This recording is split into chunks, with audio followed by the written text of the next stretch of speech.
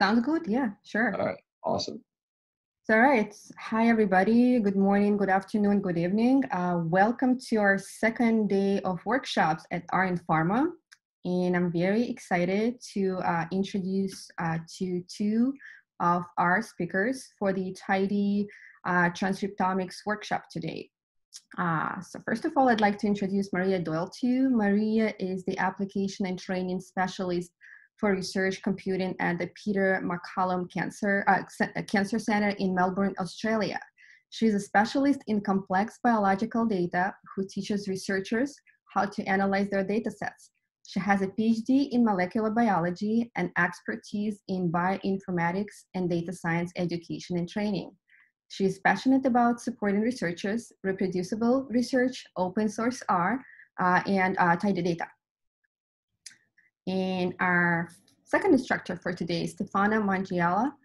Stefano is currently a postdoctoral researcher at the WEHI Institute. His research focuses on tumor microenvironment and spans the areas of computational biology, statistics, and cell biology. His research is mainly focused on investigating the cellular and molecular interactions between cancer and benign cells in melanoma, prostate, and breast cancer. He has published several algorithms for applied Bayesian inference and transcriptomic data analysis. So welcome both of you, and myself is Volia Chaiputin. I'm a statistician at Johnson & Johnson, and I'm a part of RN Pharma organizing committee, and I'll be your host for today. So Maria and Stefano are welcome, and why don't you take it away from here? Okay, thanks, Walha. Thanks for the nice introduction.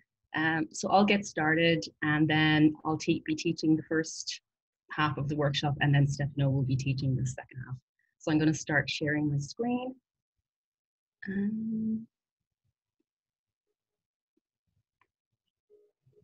Okay, can you all see my screen?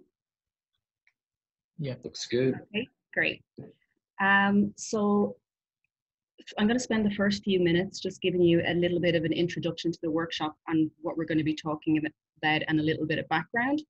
And I will post, so we've actually made a website on GitHub that contains the material you'll see today and also what I'm going to speak about now. So I will put the link to that in the chat if I can. Where is the chat?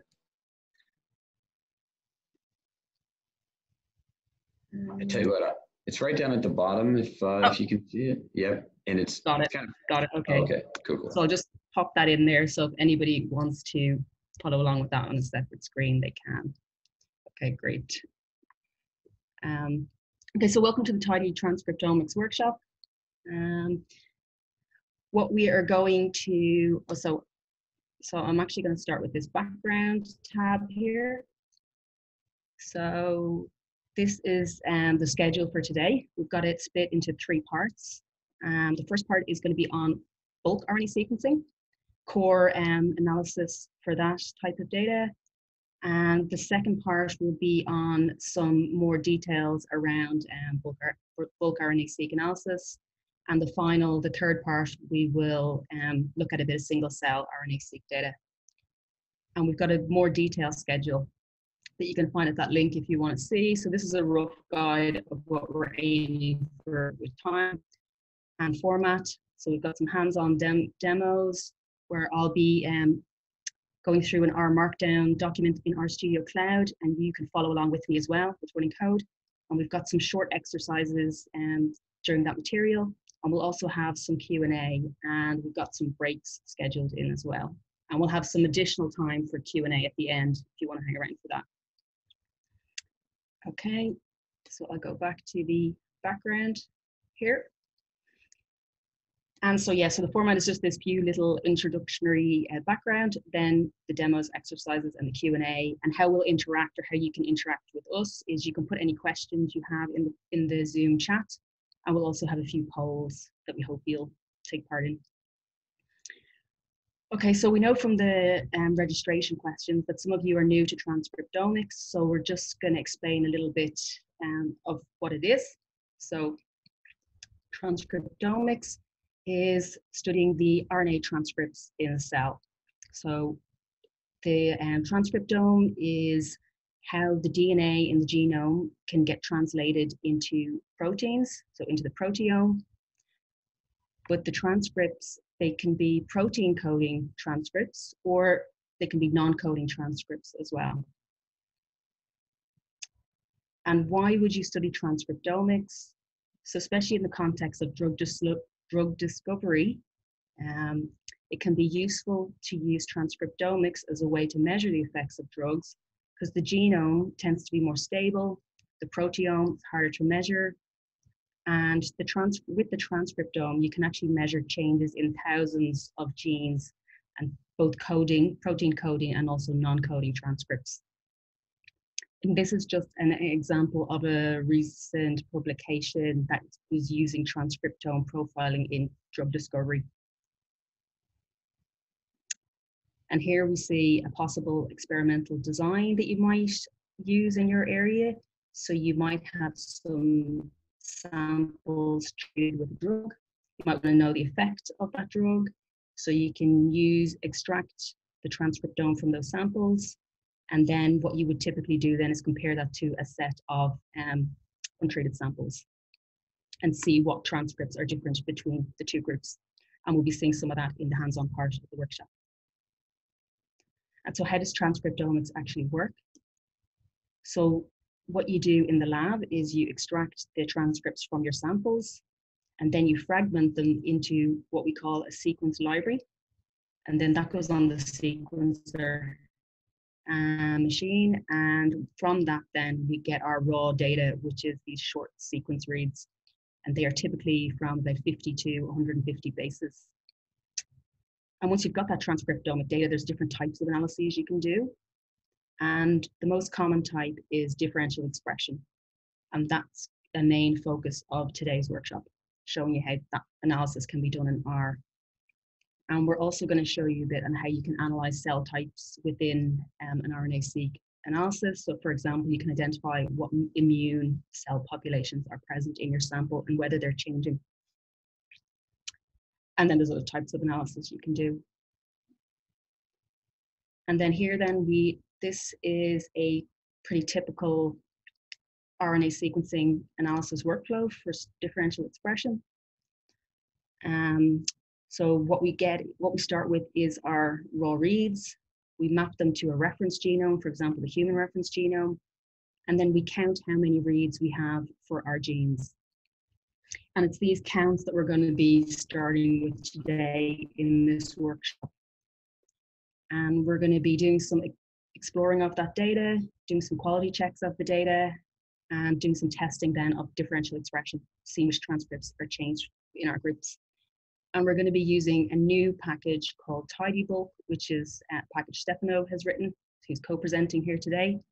And we'll see how that package allows you to do RNA sequencing analysis using tidyverse style analysis. So it's really nice. And then in part 3, Stefano will be introducing you to single cell RNA sequencing analysis. So he'll come back to this, these 2 slides here. And so at this point, we would like you to get started with the RStudio Cloud. So we've got the material set up in RStudio Cloud, and that is only available during the workshop. And as the resources have kindly been provided by the Pharma organization, so they've gotten us enough resources for you all to be able to run the material in a hands-on way. But before I switch over to doing that, I'll just mention that if you want to run this material on your own computer, you can do that after the workshop, and you can find the instructions in how to install everything, including the exact version we're using through this link here. But we do recommend you use the cloud because everything is set up and ready to go. Okay, so hopefully you all got the invite to join the Pharma classroom, to join the workspace. And if you can, head to the RStudio Cloud now and log in. I'm sorry, that's a bit small.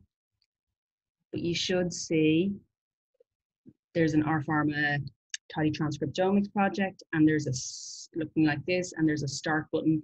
So what we want you to do is to click on that start to launch our project in the cloud and open up this Tidy Transcriptomics markdown file that's in the vignettes folder in that project. So I am going to move over to that now. I've already got mine launched, but I will give you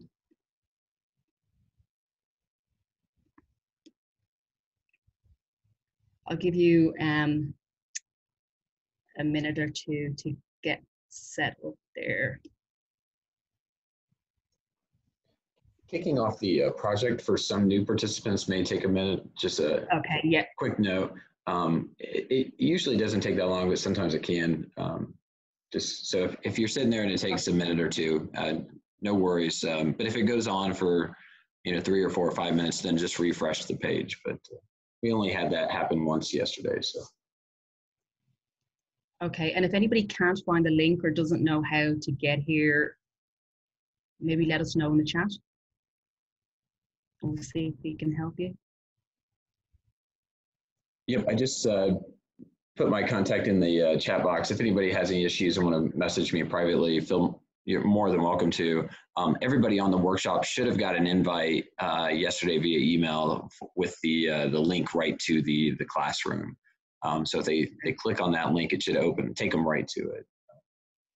And then if for some reason you didn't get the invite, yeah, I've got a few people letting me know, so I will. Okay. Yep, I'll send them to these people directly. So. Thanks, Phil. Yep, and all I need is when you message me, just give me your email address, and then I'm going to go in to RStudio Cloud as the administrator and send you the invite. It usually goes to your inbox. I didn't have anybody yesterday out of 160 people or so that it went to their spam. So if you don't see it, let me know. But for the most part, it should show up in your inbox. Okay. And I'll just show people that if they do manage to log in, you might initially see in your files pane a whole lot of files because we created this as an R package. So there's some extra files there, but you don't need to worry about those. We want you to go into the vignettes folder and open up this R Markdown document called Tidy Transcriptomics. So if you click on that, this is where we're hoping that you end up.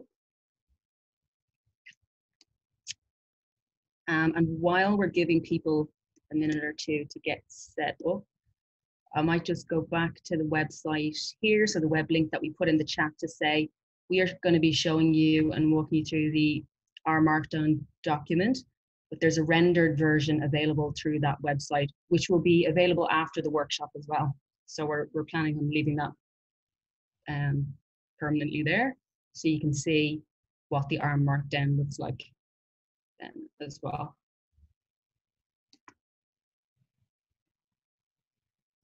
Okay.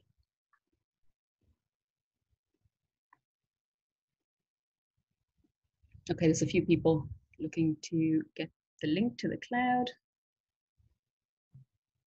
So while everyone is getting ramped up, I'm curious, this is Brian Downey at Gilead Sciences.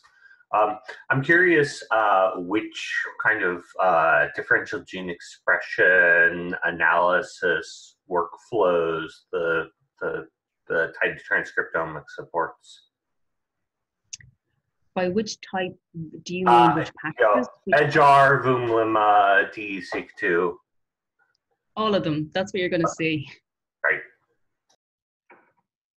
So it's actually a new, so originally Stefano, I don't know if he wants to comment more, he initially set it up using EdgeR, but in the last couple of months, he's added in LimaVum and DE-seq2, and you're actually the first group of people, I think, to see it in action. Is that right, Stefano? Yeah, that's right. The idea is to make abstract the analysis in a way it's easy to integrate and check different algorithms. Yeah. And for you, Bernie, do you have experience then using the different packages? Yeah, I've used all of them to varying degrees. I'm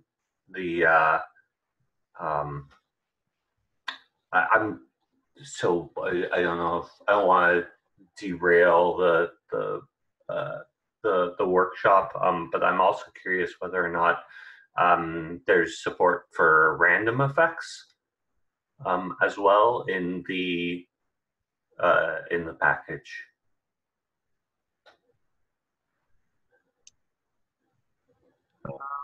Yeah, unless I'm missing something, I'm pretty sure the answer is no at this stage.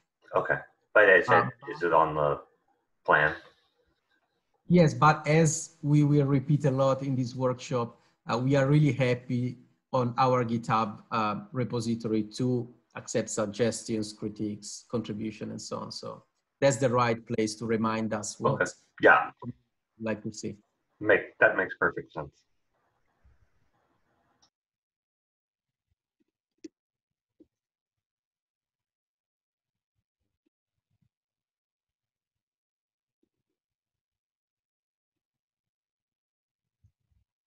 Okay, I've had about 4 or 5 people that have messaged me, and I've sent most of you the invite, or if I haven't sent the invite to you, it's because you already got the invite. So just take a look. You probably would have got it last night around 10 p.m. Eastern Standard Time.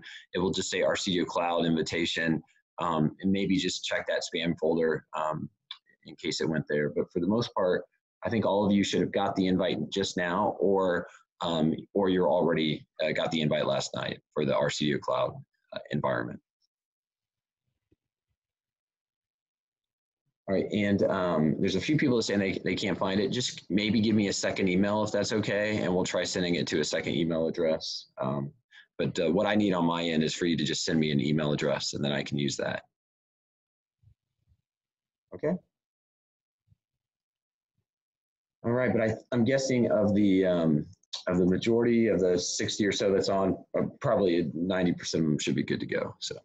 Okay, so right. we'll get moving. Okay, great. I'm just going to mention here that I actually only found this out recently thanks to Stefano. There's a little sidebar that you can use in the R Markdown document. You can see what I'm clicking on now, a little icon. You might find that helpful for during this workshop. You can see which section we're at. So I will leave that open, and you can feel free to have that open in your version as well. Okay, great. So this is our Tidy Transcriptomics workshop, R Markdown. And so what you're going to see today is RNA sequencing analysis being performed according to the tidy data paradigm. And we like the tidy data paradigm because it provides a standard way to organize data. So if any of you have experience with using R packages such as EdgeR or DC2, you may have seen that they have their own objects. So it's not tidyverse and tidy bulk. The package we're going to see today sticks with the tidy data format, where we've got every variable is in its own column and every observation is in its own row, and the data structure stays consistent across the different functions that we'll use. And also the tidy bulk package we're going to use today, it provides an easier to understand vocabulary than the existing RNA-seq packages for the steps in the workflow. And we'll also see a tidy heat map package which Stefano has created as well for creating heat maps, which we like to do with biological data. And you can do that in a tidy way now thanks to his nice package. Okay, so we were just for a little warm-up going to start with a poll to find out who here is, or how many of you, I should say, it's anonymous, are going to code along with us. So run the code chunks we've got and also try out some of the small exercises that we've got during the workshop. So Paul, if you can launch the poll, or can I launch it? Okay, great. So if you could answer the questions, that would be great, just to give us an idea of how many people are here and interested in coding. Okay, that's great. We can see you're filling them out. Brilliant. And also, yeah, do you have experience with transcriptomic analysis? Bulk or single cell or both? And do you have experience with tidyverse? Okay, give you another few seconds to fill it out. A really good crowd today. Yeah, Stefano, yes. Can you see the poll as well? Yeah. Okay, so just because Stefano's co-host, I guess you can see it, but it's nice we can see that you're at least engaged with the poll.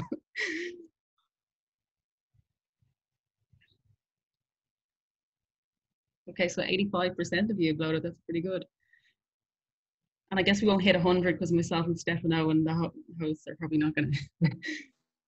Yeah, I think we have a clear idea on the proportions here. Yeah, okay, so we see most of you, 75% of you are gonna try. Can I share the results? Trying to share the results. So if you want to see, thanks for voting. Yeah, 75% of you are going to come along with us. 25% aren't. That's fine. We assume some people just want to watch, listen. Okay, just over the half have no experience with transcriptomic analysis. That's fine. Some with bulk, a little bit with single cell, and a little bit with both. Okay. And do you have experience with tidyverse? Oh, we've got some quite experienced tidyverse people here. Half of you have a lot, and half of you have a little. Okay, that's great. Okay, I'm going to stop sharing that poll now. Thanks, Walha, for that. Okay, I'll continue on. Okay, so RNA sequencing has been around for about 10 years or so now, and it's a really popular method for analyzing the effects of, for example, drugs, as I said, because it gives you this ability to measure thousands instead of just one or two of genes and their expression. And as I already mentioned, there's many steps involved, but in this workshop, we're going to start with from the counts, which is typically what we start with in R, usually the upstream steps we do with the HPC, high performance computer. Okay, so this is, I'm going to load in the libraries we're going to use. So I'm going to be running these chunks and then explaining what's happening, and feel free to also run them along so you can check that you're getting the same, you should be getting the same results that I'm getting. Okay, so these are packages we're using. We're using a data set called Airway, which I'll explain. We've got tidyverse packages that some of you will be familiar with, and then tidybulk and tidyheatmap. We will see in action. Okay, so this next chunk is setting up the colors we're going to use in the plots. So it's not essential to do this. This is just us setting up a custom theme that we like. So say getting rid of the standard, the ggplot gray background. So just making it look a bit nicer. Okay, so the first data set we're going to work with today is called Airway, and it's from a published paper referenced here, and there's 8 samples in it, and they're from human smooth muscle cells, and they're actually looking for an asthma treatment, and they have samples from 4 cell lines, and for each cell line they have 1 sample which they treated with dexamethasone, and they have an untreated negative control sample as well. And so RNA sequencing was performed on this, and the data is we loaded in as a bioconductor object, and the first thing we're going to do is convert it into a tidybulk tibble. So tibble is the tidyverse table format, and a tidybulk tibble just adds on some information for tidybulk to use for the RNA-seq functions. And we'll be using the tidyverse pipe a lot in this workshop. And for some of you who aren't that familiar with tidyverse, just to explain it. So there's an example of it in use here. What it does is it pipes the output from the command on the left into the command on the right. And it's not essential to use, but it helps to reduce the amount of code that we write, and it can make steps easier to see. Okay, so this first chunk is we're loading the data from the airway package. We're loading in those 8 samples. We're converting it into the tidy bulk table. And then we'll have a look and just see what that looks like. Okay, so this is RNA sequencing count data in tidy form. So these are our gene IDs. They're of type ensemble. These are our sample IDs. And then we've also got the counts for each of these genes in each of our samples. Okay, and the other columns you're going to see us using here, we've got a column called cell, which contains which of the 4 cell lines the sample is from. And also we've got our DEX column, and that says which are the treated samples and which are the untreated. Okay. So does the first couple of things we're going to sorry, is it a requirement that you need to have the data in a range summarized experiment before importing it into tidy transcriptomics?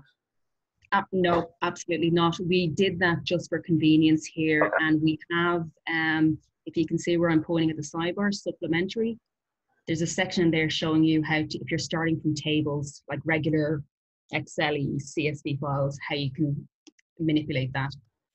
Great, thank you. Yeah, just to add, it's possible to create tidy bulk tables from tables or summarize experiments, or even from BEM files directly. So with few annotations added to them. Okay. Okay, so the next couple of steps are formatting the data a bit. So I'm removing the prefix of the sample IDs, and this is just for convenience because all 8 sample IDs have this big long prefix, which gets a bit annoying in the plots. So I'm stripping that off and just keeping the unique sample identifier. So that's what that step is doing, and it's using tidy versus mutate to add a column. So the sample column is now going to have the samples with the strict prefix. Okay. And the next thing we're going to do is get gene symbols, because I showed you we have gene IDs. So they're the ensemble IDs, which are not that human intuitive as to which genes they are from. So what this command is doing here is it's adding a column called symbol, and it's using a bioconductor package. And I forgot to mention, so bioconductor is a repository. If you don't know what it is, it's a repository of a few thousand R packages for analysis of biological data. So, and this is one of the annotation packages they provide for annotating human data. And so what this is doing is it's taking our ensemble gene IDs and it's getting us the symbols for them. And then this bit is saying, because some of the genes have multiple symbols, just give us the first one, which is a typical thing to do. So now we should see, if you run that command, that we've got a column added at the end with the gene symbols. Okay. And this block here is showing that I didn't have to create those intermediary variables. I did that just for education purposes to show you what each step was doing. We could combine all those steps using pipe. And in that case, we would have less temporary variables, so less chance of introducing errors and less typing, and we can see what steps we're doing here. Okay, so that bit was just setting up the data and formatting. So now we're actually going to do some RNA sequencing analysis specific steps. So the first thing we're going to do is we're going to remove genes that are lowly transcribed, lowly expressed. They don't have enough counts for us to be interested in them because they're not giving us enough evidence that we can use in statistical testing. If we kept them in, they can also interfere with some of the statistical approximations that are being used. And they can also add to the multiple testing, which I'll explain in a bit when we're estimating false discovery rates. So they reduce our ability to detect differentially expressed genes, so we typically filter them. And we can do this using the tidy bulk. Tidy bulk has a function called keep abundant. And we filter out the genes by saying what is our column that contains our groups. So in this case, it's the DEX column that has whether they're treated or untreated, and that will identify and filter out the genes that don't have adequate abundance for the testing. And so we should see, by running that function, that we get a column called .abundant added, and that's going to have true for every gene, because Tidybulk also provides another function called identify abundant that would keep all our input and flag true or false for whether it was abundant or not, if you wanted to retain all the information. Okay, so after removing genes with low expression, what we do next then is we normalize our counts, or we scale our counts. And we do this to, it's another standard step in RNA sequencing analysis, and we do it to remove differences between the samples that are not interesting. They are not part of the treated versus untreated biological effect that we're interested in. And these differences can come from sequencing depth, so we can have different numbers of reads for each sample, or composition between the samples, and you can get a more detailed explanation of those at that link I put there. And Tidybulk has a convenient function called scale abundance, which will do this scaling of the counts for us. So if I run that there.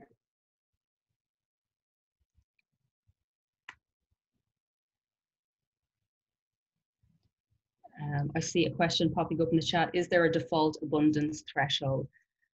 I'll answer that as I go here. So this is, by giving it the groups here, it's using an edge R, so one of the R packages that we mentioned earlier. That has a function called filter by expression. It uses the number of groups here to decide. It's going to keep transcripts that have at least 10 counts in a minimum number of samples, the minimum number being the smallest group size. So in our case, we've got 4 treated samples, 4 untreated. So it's going to keep genes if they have at least 10 counts across 4 samples. Okay. Okay, so after the filtering and then the scaling, so when we run the scale abundance command, we should see we've got some columns added at the end, and this is the key one here. So it's now got our scaled counts. And we can have a look. A nice feature about Tidybulk is the outputs all fit nicely with ggplot, so we can, and tidyverse, so we can easily manipulate the data and plot it. So what we're going to do here is another thing we typically do is we look at the distributions of the counts in the samples. We want to see, do they look similar, or is there any that look odd? Any samples that look odd distributions. So here we're taking the scale counts. We're going to use tidyverse pivot longer. We're going to use it to create a column, to reshape the data, to create a column called source that is going to contain both the counts and the scale counts, so the raw counts and the scale counts, and label which they're from. And then we can create a density. Oh, so I forgot to run the theme at the top. Hang on. So here we're setting up the plotting. Okay, I forgot to actually run the theme. Okay, so I'll go back down to the density plot. Okay, here. So it's going to make a density plot for each of the samples, and we can use the ggplot facet wrap to easily create multiple plots with Tidybulk, which is brilliant. Okay, so here we've got two density plots of one of the raw counts and one of the scale counts, and so we can see the distributions are more similar after the scaling, and none of our samples look particularly odd with odd distributions, so that looks fine. Okay, and to mention here that this is showing comparison of Tidybulk versus the typical base R method of analyzing data. So in this case, using edge R. So the point here is to say that thanks to Tidybulk, we can write a lot less code to create density plots like that, compared to if we were going to do base R and say edge R, we would have to write a lot more code to create similar plots and more chance for errors. Okay. And now we're going to do some exploratory analysis, creating a principal component plot. So you can create both PCA or MDS plots with TidyBulk. And this is a really important plot that we always make with an RNA-seq analysis, because we want to see how do our samples look. Are our replicates grouping together? Do we have any outliers? Do we have any sample swaps? So it's a really important plot to make. And with TidyBulk, it provides a function called reduce dimensions. And you can give it the scale counts and it will plot, or sorry, it will generate the principal components for PCA. So in this case, it's defaults to the first two principal components. And oh yeah, I have a little mini poll to go here, just as a small pause. So Vala, can you launch the next poll, please? Should be coming. Thank you. Okay, so the question is, and it's just a small question, what fraction of variance is explained by PC3? Okay, is it 35, 18, or 16?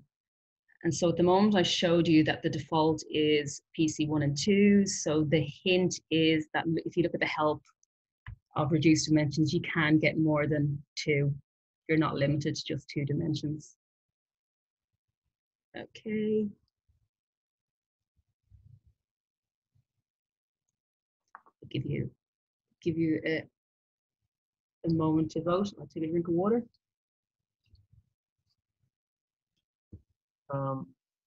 Yeah. Maria, you mentioned that they can do type question mark and function name to see the other optional arguments that this function takes. I did not mention that. Did I? I put in the hint here. Oops. I see. Nice. But I did not actually mention it. Thanks. Yeah. So yeah, you can do question mark reduce dimensions to see how to get it. So once you read the documentation using the question mark, it's pretty straightforward to understand how to answer the question.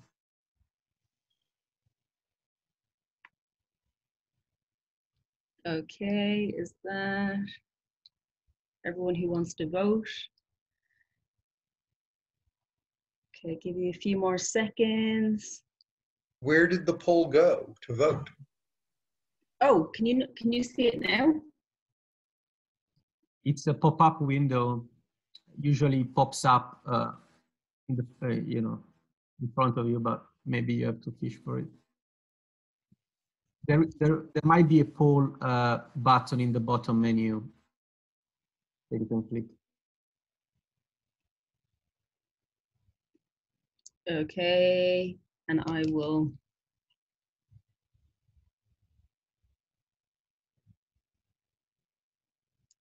get ready to show in the. Okay, 70% of people have voted. I think that's fine. Okay, so the winner is at 16. Yeah. So what fraction of variance is 16? And 39% of you got that? Yes, that is right. And I'll show you how you can get it. So I'm using the console. So there's a .dims, and you can specify how many dimensions you want. So the default is 2. So we can say we want 3. Oops.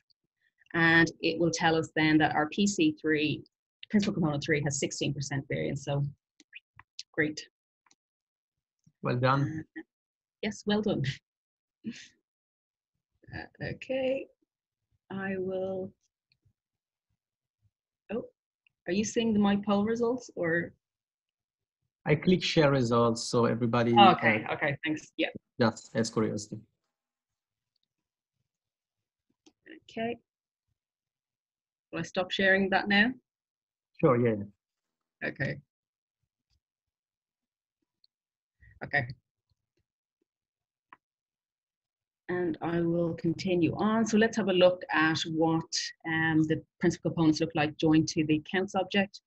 So having a look, oops. So we should see that we have some columns added at the end for PC1 and PC2. And what we can do then is, so that's joined it to our original data. So we've got a table of over 100,000 rows. But for plotting, we really just want the information for the samples. So Tidybook provides a way to extract the sample-specific columns. So it's called pivot sample.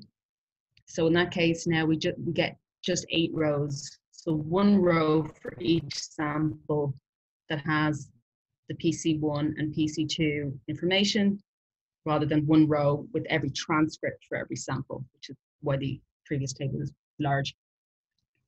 Okay, and then we can use that then to create a PCA plot. So we'll create use ggplot to make a scatter plot. And what we're going to do is plot PC1 and PC2. We're going to take advantage of the fact that with ggplot, we can specify a column to use to color it. So we're going to color it by treatment. We're going to use shape for the cell lines, so we can see which of the 4 cell lines are here. We're using geom-text repel from the ggRepel package. Maria, there is someone with some error regarding SC2 list for the array package. Oh. I don't remember exactly what this function does. Let me see. I should remember. Okay, summarize experiment to list. Yes, this function is from what package? HR. Can you, yeah, exactly. I was saying that. Yeah, you need to load HR. Yeah, actually, so I did have this comment here that says example code, no need to run. But of course, if you do want to run it, then you will need to load in the HR library, because we did have HR library load in a previous version of this workshop. So that's good to know. Nice. Yeah. Thanks, Lik. Yeah, thanks. Library HR. I will explicitly write here for maybe the people that experience with this. Yeah. Okay. Thanks for helping answer that one. Okay, so back to the PCA plot. We're coloring by whether they're treated or untreated. We're using shapes for which cell line they're from. Oh yeah, and repel then is so we can add which the sample label and not have the sample label squashed on top of the point. So that's why that repel is handy for doing that, repelling labels. And so what we can see here is, this is quite a nice result in that PC1, the greatest source of variation is separating our samples into our treated and our untreated group. So that's what we're hoping to see. The greatest effect is from the DEX treatment. PC2 then is separating this cell line here. So the cell line that's a square is separating from the other samples. So that's this cell line here. So that's telling us that that cell line is a bit different to the others.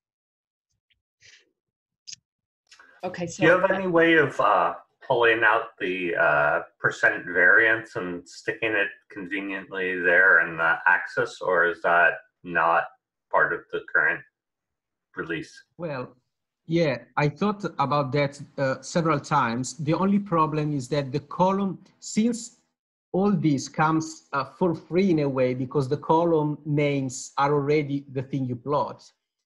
For doing that, naturally, we should alter the column names with a percentage, and they would not be a constant, you know, they would not be consistent in between analysis. And so there is this cost. And for allowing to do it, you know, we should build a heavier machinery behind that. So at the moment, we decided that it's not worth it, but is a nice point that I thought many times.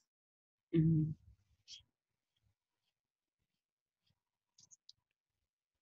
And then a complementary plot we can make to principal component plots is a heat map of variable genes.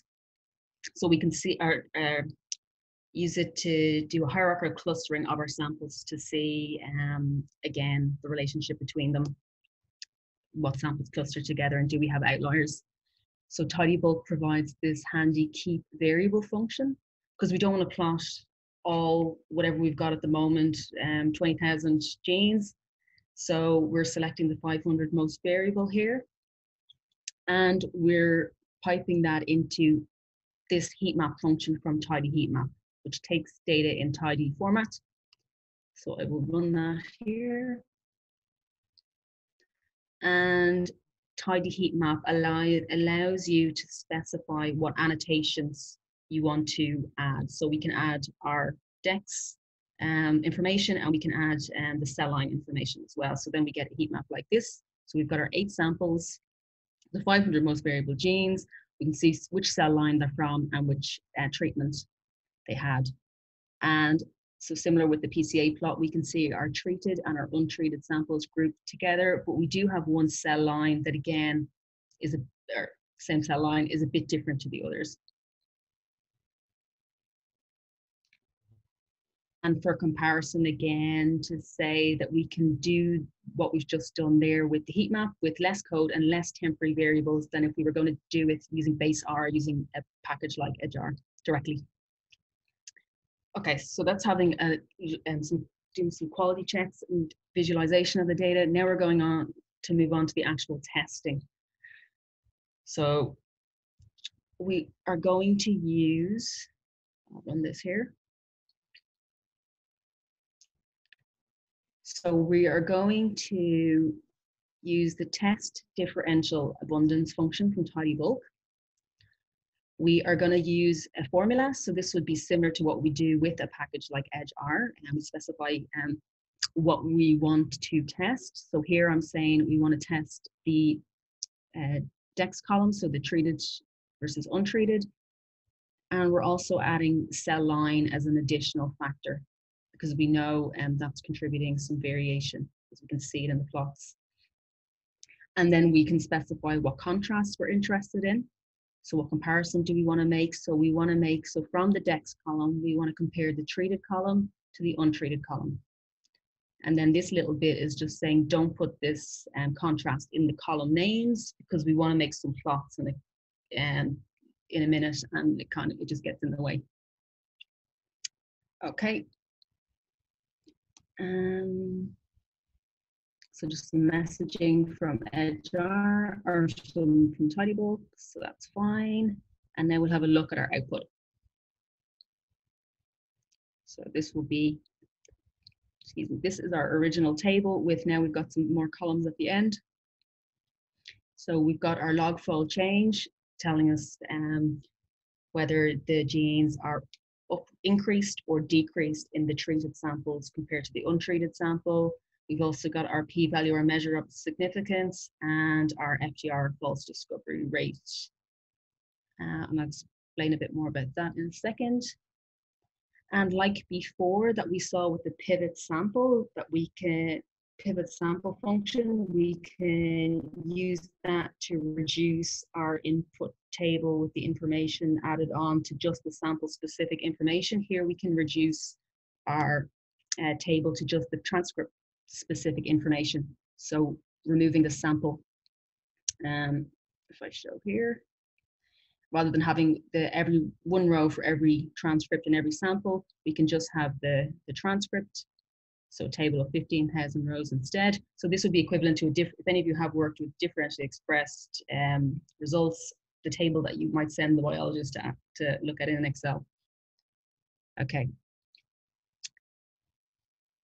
And if you're not familiar with this type of analysis, so when I'm saying log fold change here, it's log to treated compared to untreated.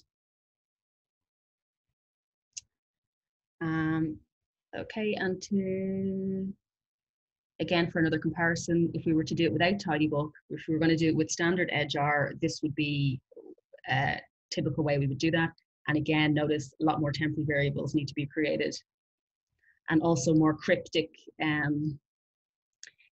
function names rather than test differential expression, scale abundance, which is the easy to use vocabulary that tidybulk provides. Maria, there is a question for you. There is another question. I was typing, but I actually will reply this. Do you do the PCA on the scale data, scale abundance, or the raw counts? So as happens for other objects, such as summarize experiments and so on, if you have a scaled abundance calculated, that becomes the default for many procedure except hypothesis testing, and as the messages you have seen before states. Having said that, there is a default, but you can also, for each function, you can always specify sample, transcript, and abundance column. If you specify those, that would override anything. So, so that's always a possibility to force whatever calculation on whatever abundance you want. And then for Maria, there is, could you please comment on the formula syntax? Because yes, and actually just to add to that, I think that question might be actually asking, do you use, which is better to use, the normal, the scaled or the raw? So we typically do it on the scaled because we want to see the differences when we've taken into account those things, the uninteresting differences like differences in numbers of reads and between samples.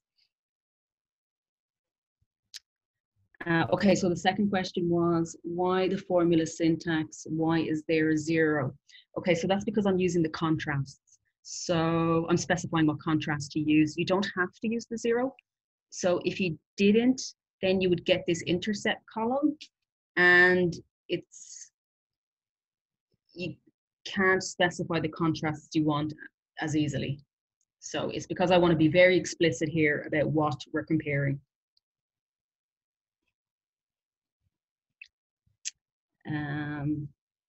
Maria, one quick note is if you go to the RCU Cloud logo and you hit the X, it will make it a little bit bigger, just FYI. Oh. Yep, right there to the left, right to the here. right. Yeah, there you go. Ah, okay. Yeah, that might help. Okay, thanks for the tip. Okay, cool. Okay, so yeah, we're compared to EdgeR. Okay, we've got our table. So this is showing that you can use a tidyverse write_tsv if you want to create a file that you can load into Excel or that. It's easy to output the results. Okay, and now if we want to count how many differentially expressed genes we have, we usually, as you'll see, take a cutoff of, a typical one is 0.05 using the FDR or the adjusted p-value column, and we don't use the raw p-value. And reason for this, in case you don't know, is because of multiple testing, because we are testing thousands of genes, many genes, and so we need to factor in that we've increased our chance of finding significant results because we're doing so many tests. So we need to control the false discovery rate. So, and by using 0.05, we're saying that, for example, if we had 100 genes, we will accept that 5 will be false positives. So just to explain, and so if we use that to decide how many differentially expressed genes there are, so we can filter our table for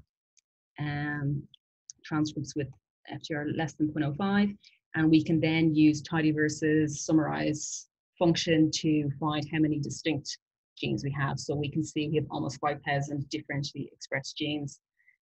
And now we're going to have another little poll, just as a chance to pause and to give you a chance to have a play with some of this code. So the question is, how many differentially expressed transcripts are there for FDR less than 0.05 if we didn't include cell line in the formula? So if I go back up, so here, so as I mentioned, we included cell line because we could see that there was variation due to the cell line in both PCA and heat map. But what if we had just blindly tried to analyze the data and hadn't accounted for that? How many differentially expressed genes would we get? Okay, so give you just a chance to vote. Is it 5,000 still, or would we have closer to 3,000, or would we have closer to 2,000? I will show the results at the end, so I think it's nice for people to see what the distribution is. Yeah, okay. Thanks. So yeah, you can try out the code or you can just guess. Well, all right. You can still Ooh, you try gotta. size, but we end the poll and we show you the results. So the majority of you have voted for the third option. Yeah, and that's correct. So we would get a lot less genes if we had not accounted for the cell line. So this is an example of why it's important. If you know there's a source of variation, like if it's a batch effect that you can see included in your formula when you're doing the testing. Okay. Okay, so next bit, we are going to extract our top genes. So top genes by smallest p-value, because we're going to use these in a couple of the plots. So I'll run this. So what we're doing is we're generating our table of differentially expressed genes. We're sorting by the p-value and we're taking top 6. So that's them here. And the next thing I'm going to do is pull out the symbols so we can use them as labels in the plot. So we can use tidyverse pull. And these are just examples of, again, of how tidybook outputs all just nicely fit in with the tidyverse standard way of analyzing data. Okay, so here we get our 6 gene symbols. And a very common plot we make with RNA sequencing data is a volcano plot. So this is how we can visualize the results of an RNA sequencing experiment. So what this is showing here is it's plotting the log fold change on the x-axis. So this is telling us that, and each point here is a gene. So we can see that these ones on the right of the 0 have increased expression with this DEX treatment. And the ones on the left, to the left of the 0, have decreased with the DEX treatment. And we can see, and it also tells us the genes near the top of the plot are more significant than the ones near the bottom. And a nice feature of tidyBulk, because typically you make a volcano plot plotting the negative log 10 p-value and you can't really interpret then so easily the actual p-value. But tidyBulk uses a custom ggplot scale that does the log 10 reverse scale for you, so you can still see what the actual p-value is. And then this is to show that that was quite a basic volcano plot, but you can use a lot of the typical ggplot and tidyverse ways of analyzing data to make a more informative plot. So you can select not just genes that are significant, less than 0.05, you can select the ones that have the biggest effect sizes. So log fold change greater than 2. You can add labels. So we're going to use GG text repel to repel the gene labels so we can see them in the plot. Actually, I'll show you here. So this is what we're aiming for.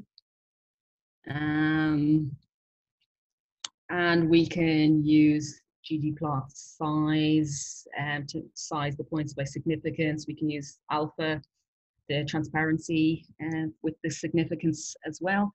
And again, using the scale, so we can see the p-value and then color the points as we want. So yes, so use ggplot style to make a nice plot.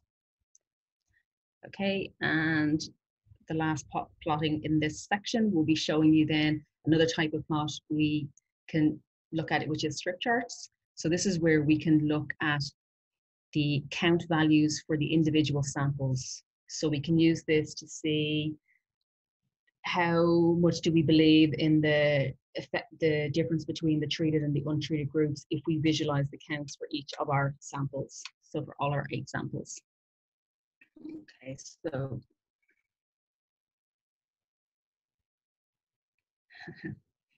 okay, so what we're doing here is we're taking our scale counts, we're filtering them for our top 6 genes, and I just picked top 6 as an example. Pick whatever number you want. And we can color by our treatment. We can add sample labels. and we will make a jittered box plot, ggplot, and then again using the facet graph to easily make multiple plots for our 6 genes. And so that's what we get here. So now we've got them, each of our samples, from whether it's in our treated or our untreated group, and we can have a look to see how the replicates compare and whether we think it's a good difference between them. Okay, and so that's looking at, what are we doing there? We're looking at the scale counts, and you can quite easily look at both the raw and the scales if you wanted to see how they compared. And again, we can use pivot longer to, like we did with the density plots, to reshape the data and generate a similar strip chart to above, but now we can see both counts, and both raw counts and scale counts for our treated and our untreated groups, if you want to have a closer look. Okay, and I see a question popped up in the chat about interactivity, and yeah, and really nice feature of TidyBulk integrating with ggplot.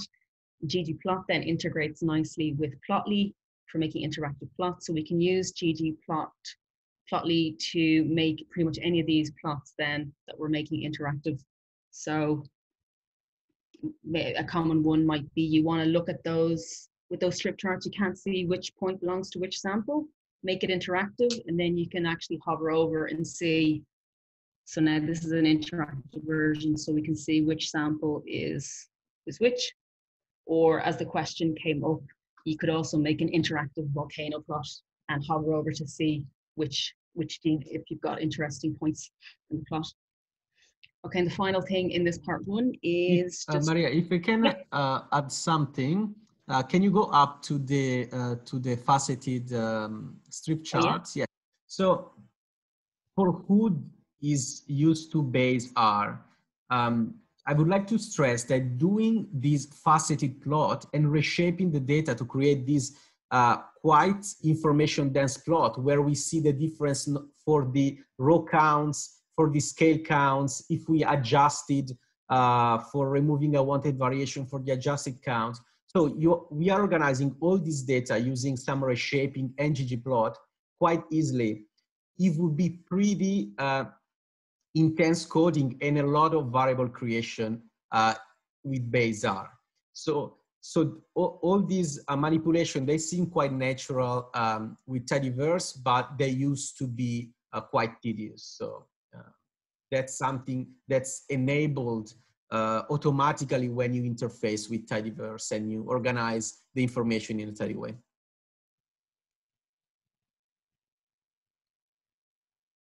thanks, Stefano.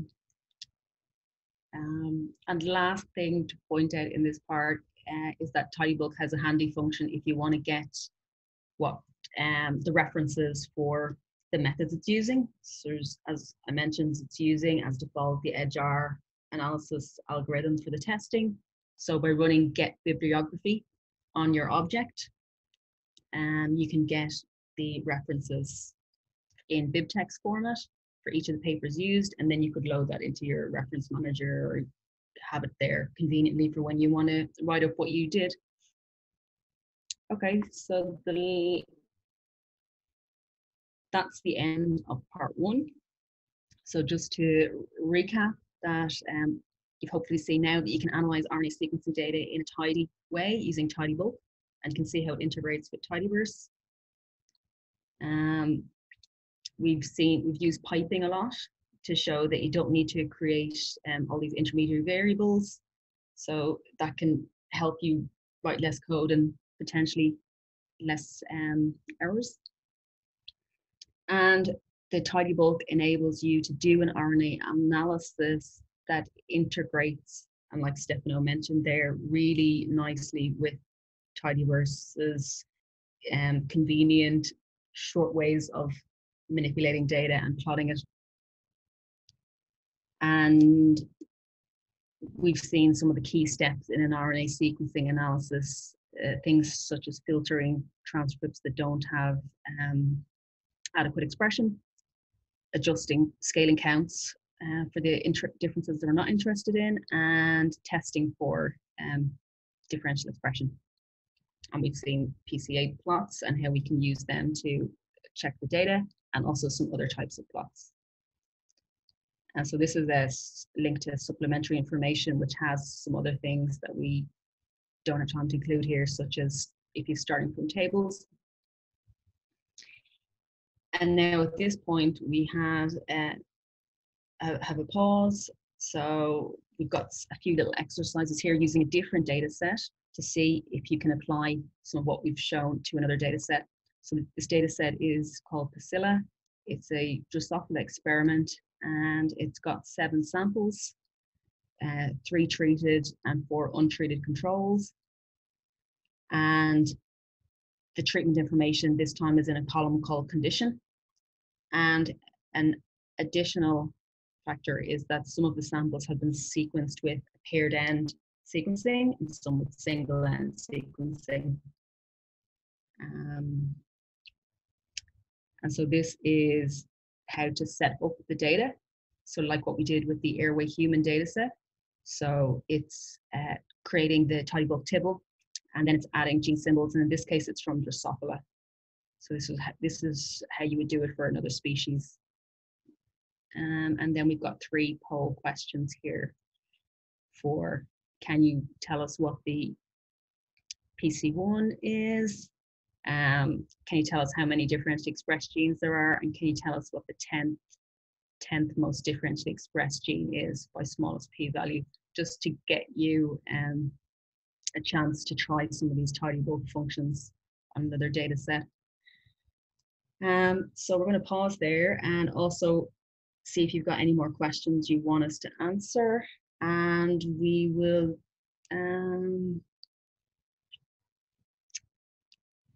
give you, I'm just thinking, 12.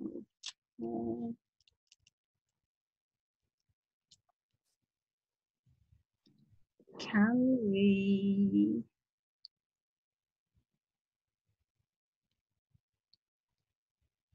we launch the next poll now, Volha, and have it? Sure. So we can use that as a way to gauge if people have gotten through those first 3 questions. And yeah, myself and Stefano will answer any other questions you'll have. And once we've given a chance for a few of these, I think, to answer. We were going to give 10 minutes at this point, Stefano, but we're already 10 minutes beyond, 20 minutes beyond where we were going to be. Yes, yeah, we can give a few minutes for people to enter in the thinking bubble of another data set, but yeah, this is also an opportunity for some that would like to ask some question. You can spend the time doing that as well. Yeah, Maria, when you want to proceed, feel free to manage the time. Okay.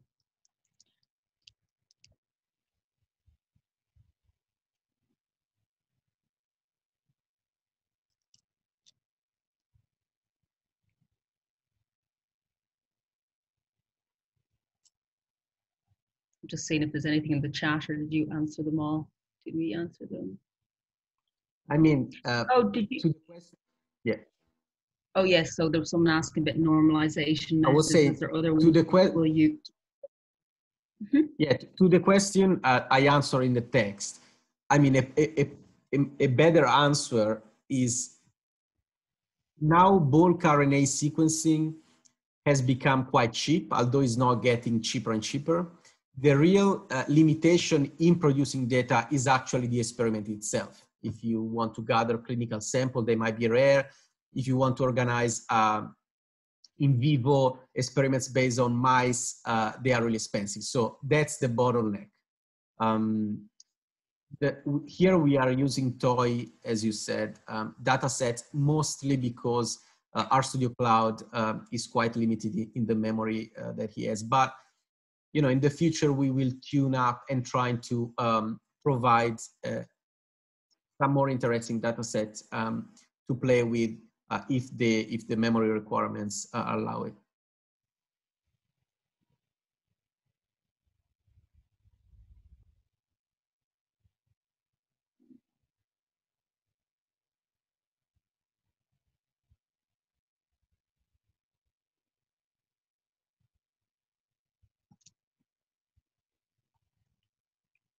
Someone is getting a memory error when trying to use the Pasilla data set. Can they clean the variables at this stage?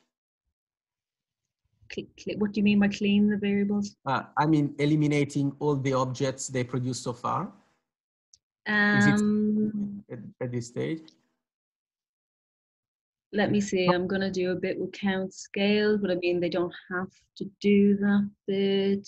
And then we start again. So yeah, you can eliminate any objects you've created up to now. I don't know if the ggplot style will have to be reloaded, but it's not gonna be hard. Might be a problem. Okay. C stack usage. Stack usage. Yeah, this error is often not related to actual object themselves, but some coding error that results in. It's a bit strange to see this error here, but it could well be the memory issue, although we tested everything.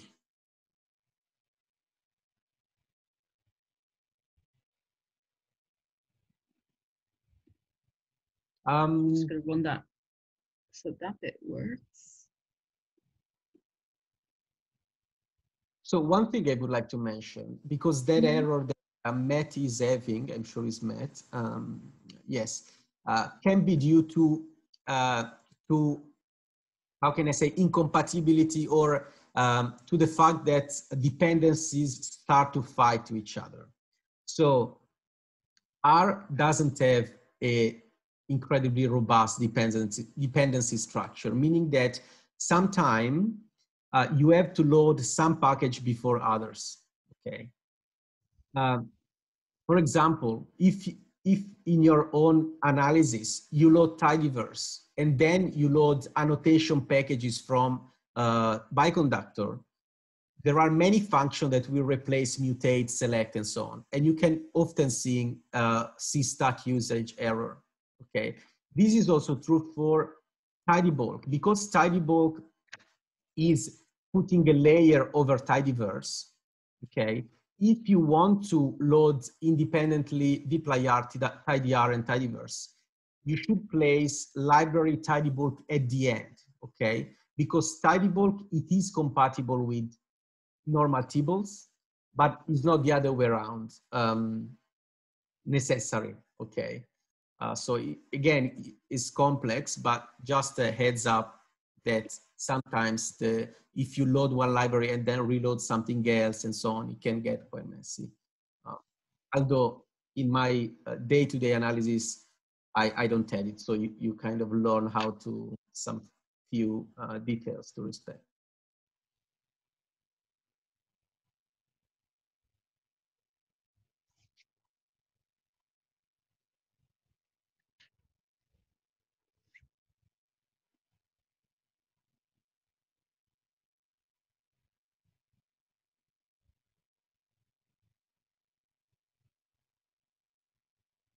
Oh, thanks, Phil. Put a comment in, very cool workflow, and it went 100%. Okay, that's good to hear. Oh, it was great. Great. We can, what do you think? Do we leave some time, or, I mean, the exercise might be a bit not super easy for everybody. And I'm not sure. Yeah, I feel like we should move on, because otherwise, yeah, we will go way out of time for your parts. So, okay, you're sharing the results. Okay, what is the fraction of variance? Yeah, can everybody see that? Yes. Okay, what is the fraction variance for PC1? So most people are saying 32. Now, let me just double check.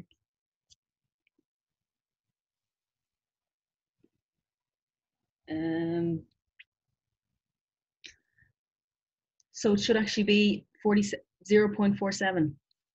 So the 33% are right. And if anybody has seen or discovered the solutions tab, where we do actually have all the solutions for these exercises. If you do want to keep or use afterwards, that answer is actually wrong in there at the minute. I need to fix it. It says 30, around 32, I think, but yeah, 0.47 is the right. Okay, and how many differentially expressed genes are there? There should be, let me check, 1128. Okay, so 33%, is it the same 33% they've gotten both right? Maybe. And what is the gene ID of the 10th most differentially expressed gene? So it is the first one, 0071. So half of you got that right. Well done. Okay, so yeah, I think we'll move on with the next part. Now, we were going to take a 5-minute break, but maybe will we save the break for after part 2? Yeah. Yeah? Okay. Yeah, that's a good idea. Okay, so I'll keep going on. Okay, so thanks for those of you who had a go at that example. And so we're actually going to see this Pasilla data set used now in the next part. So this is showing you some things you can do with tidy bulk that are quite nice. And so before I get into that though, I will explain something that you're going to see here. So this is tidy bulk provides these 2 modes. So I'll explain what it is. So we're going to see action equals getting added into some functions, getting used with some functions. And this is tidy bulk. Every tidy bulk function takes a tidy bulk tibble. The default is to use action add. So that's what we've been using so far. So where we were getting the new information added to our input table. And then in some cases, we were using pivot sample or pivot transcript to then extract the sample or transcript specific information from the table. Okay, so, and this is an example of explaining the difference here. So for example, if we had our count scale objects and we were creating the PCA, if we use the default action equals add, this is what we saw before, we would end up with our input table that has a row for every transcript in every sample. So over 100,000 rows, and we'd have our PC 1 and 2 information columns added at the end. However, if we used action equals get instead, what we would see instead is just the 8 rows. So the information, the PC information for each sample. Okay, so we're going to see action equals get used a few times here instead of having to do the pivot afterwards. Okay, so what I'm going to show you here is something that's really cool with tidy bulk in that it integrates several of the most popular RNA sequencing analysis algorithms. So these are all available as separate packages. There's EdgeR, there's Limma, there's DC2, as we mentioned before, and tidy bulk provides an interface to letting you choose which one you want to use. So you could use tidy bulk to pick your favorite and analyze your data with that, and the benefit is you get to analyze it in the tidyverse way, or you can actually use it to run multiple of these algorithms and then compare the results. Because often people aren't sure which one they should use, and quite often they might just use the one that people around them, people they know, use. So here, what we're going to do, I'm going to load in a few additional libraries that we're going to use. And we're going to use that Pasilla data set that came from the exercises. So this is doing similar things to what we did in part 1. So we're going to take our input data, create our tidy bulk tibble. We're going to add our gene symbols, and we're going to filter for our transcripts with adequate abundance using the condition column. And then this is similar to what we saw before. We're going to test for differential expression and give it a formula. In this case, condition is got our treated and untreated groups, and type is for the sequencing, type of sequencing that was done, paired end or single end. So we'll include that. And this time we're going to use action equals get just to get the transcript specific information. And then we're going to sort by p-value. Okay, so that's just running one method similar to what we did before, get our differentially expressed results. But now we can actually perform multiple of the methods on this data set and see how they compare.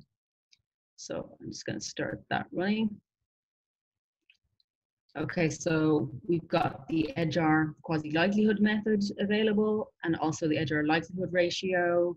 We've got lim of oom and we've got DC2. So in this case, we're going to run the testing for each of these methods and use the pipe to combine the outputs. And we're using a prefix, which is going to be added to let us know which columns came from, which output columns came from which method. Okay, so if we take a look at that, so you can see we've got all our columns from the different methods added at the end. So now we can have a look and compare them. And I've just got a note here to say that you might notice that some of the columns have different names for the same thing. So, for example, EDGAR calls the adjusted p-value column FTR. Moon calls it adjusted.p-value, and DC2 calls it p-adjust. And this is how the packages output it. So Tidybook is providing them back for you, but you can use Tidyverse rename if you wanted to rename. And we have another little poll here that is going to let you see, or going to give you a chance to see which method, now that you have the opportunity to run all, which method detects the most differentially expressed genes. So, and that's differentially expressed genes using the adjusted p-value of less than 0.05.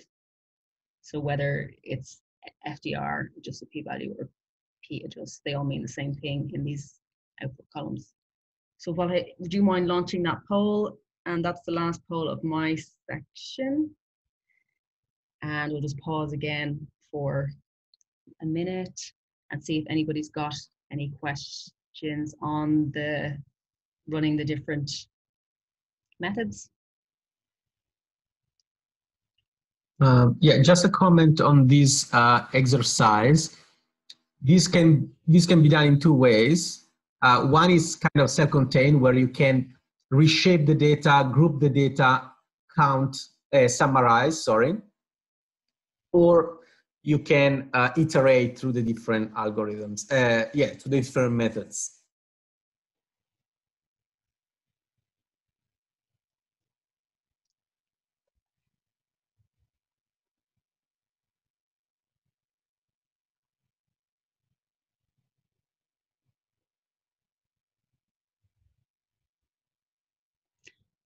And the final part of this part 2, before I hand over to Stefano, will be showing you some ways to visualize the data, this output here, I mean, in comparison of the different tools.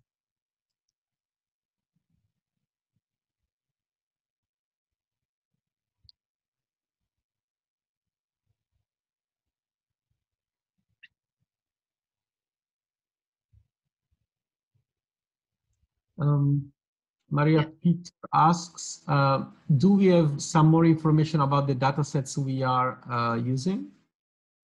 I mean, I think we have linked to resources now, because the data set we are using are public, really commonly used data sets for benchmarking. So the two of them are, I've referenced both of them. So I've referenced both the studies they've come from. So if you look at the actual rendered version of the workshop and on the workshop tab, because it doesn't show up in the R Markdown version, so you have to actually render it. And if you go to the very, very, very bottom, we should use the, oh, I don't have a sidebar. Okay, so if you can you see my screen? You have a whole lot of references, and one of those is for the airway data set and one is for the Facilla data set. Yes, so the workshop, as Maria said, renders really nicely into a GitHub website. And I encourage you to go there to see the kind of, after the workshop, is better you doing interactively here, but to Yeah. see a nice layout of the whole thing is more aesthetically pleasing in a way to go through and read it again.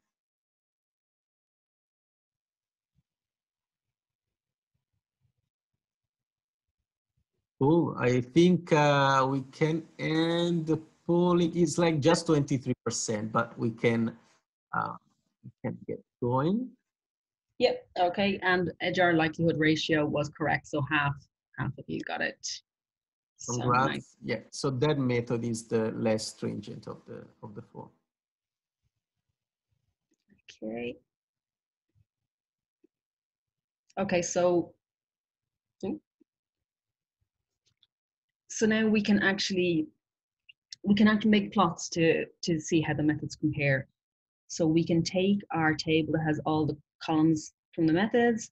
We can select our our log fold change columns from each of the 4 methods. And then we can use this handy GG pairs function from the ggalley package to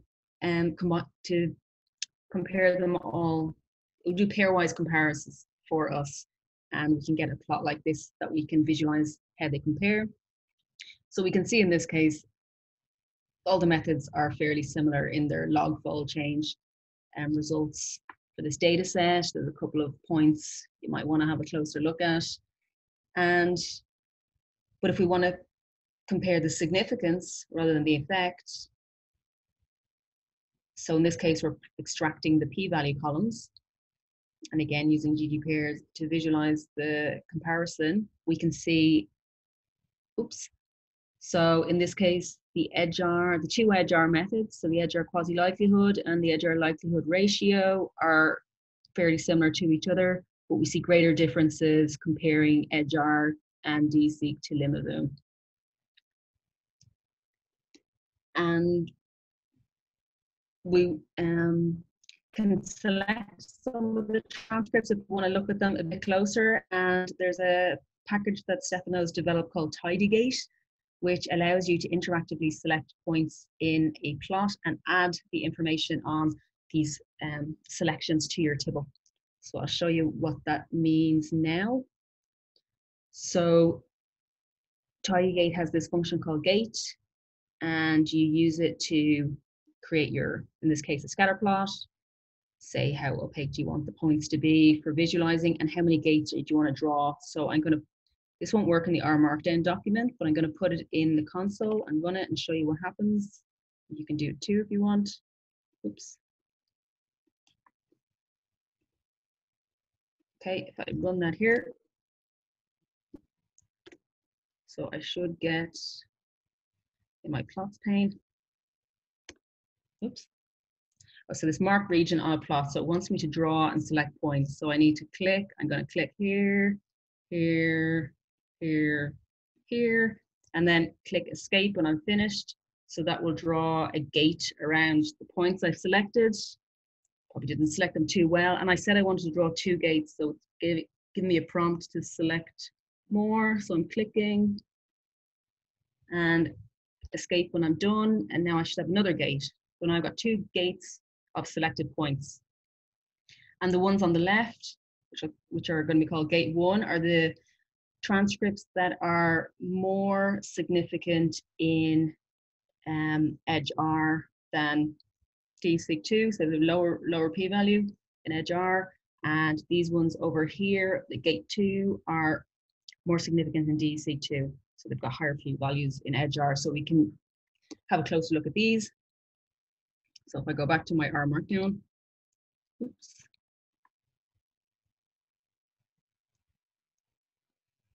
Okay, so I'm just going to show that there's a screenshot here that's in the rendered version as well that shows selecting the points probably better than I did there.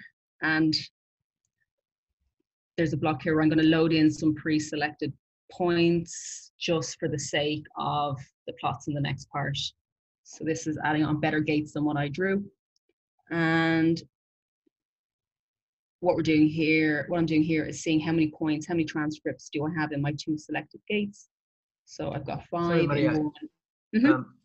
it can be obvious, but just to specify, obviously this is a kind of an example, but if we compare different methods, there are some methods that do not agree for some genes. So we might want to select specific genes in the visualization for then plotting, for example, raw data about them and so on. So to explore the reason why that might be that might be the case. Yeah, thank you. Yeah, I didn't explain why I was doing this very well. Okay, so yeah, we want to have a closer look at these points and then, yeah, look at the raw data to see if there's any reason behind why they might be different in the methods. Okay, so here what we're going to do now is generate the strip charts like we did before. So look at the counts for these individual transcripts. So here we're just getting rid of the points we didn't select, not in any gate, and then giving the gates better names. So more significant in EdgeR, more significant in DSeq2, and then doing some ordering of the order we want the plots before we actually make our plots or strip charts similar to how we did it before. So then this enables us, like Stefano was saying there, of having a closer look at the raw values to see what we think of them and whether we believe one particular method more. And we can extract out, for example, one of the transcripts and have a closer look to see, okay, in this case, DSeq2 is more conservative in the log flow change. It's assigning to that transcript than EdgeR. Okay, so at this point, I'm going to hand over to Stefano, and he is going to take you through the rest, the second part of the workshop. So I will stop sharing and let Stefano start sharing. Thanks, Maria. Really well done. So let me see. Okay, are you guys able to see my screen? Yep. Okay.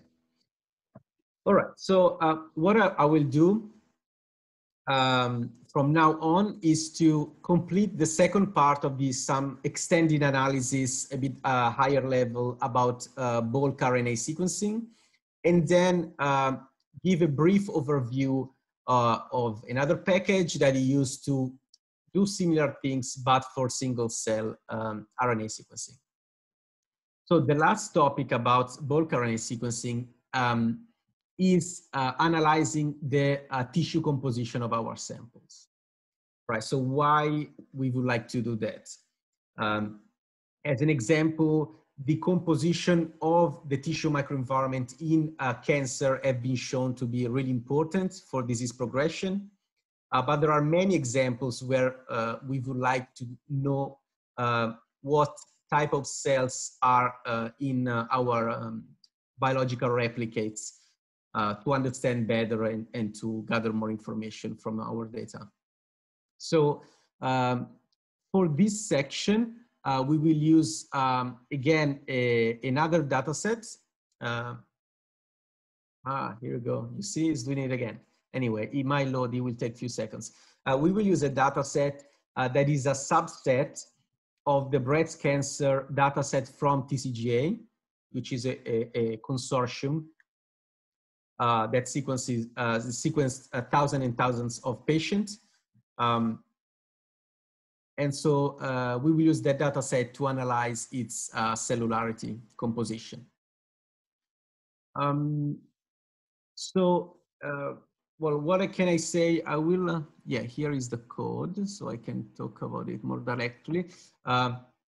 Yeah, so the first thing we do is to load our data sets. Now I will show you, it's taking some time, but the first thing we will do in a minute is to convert it into, again, a tidybulk table.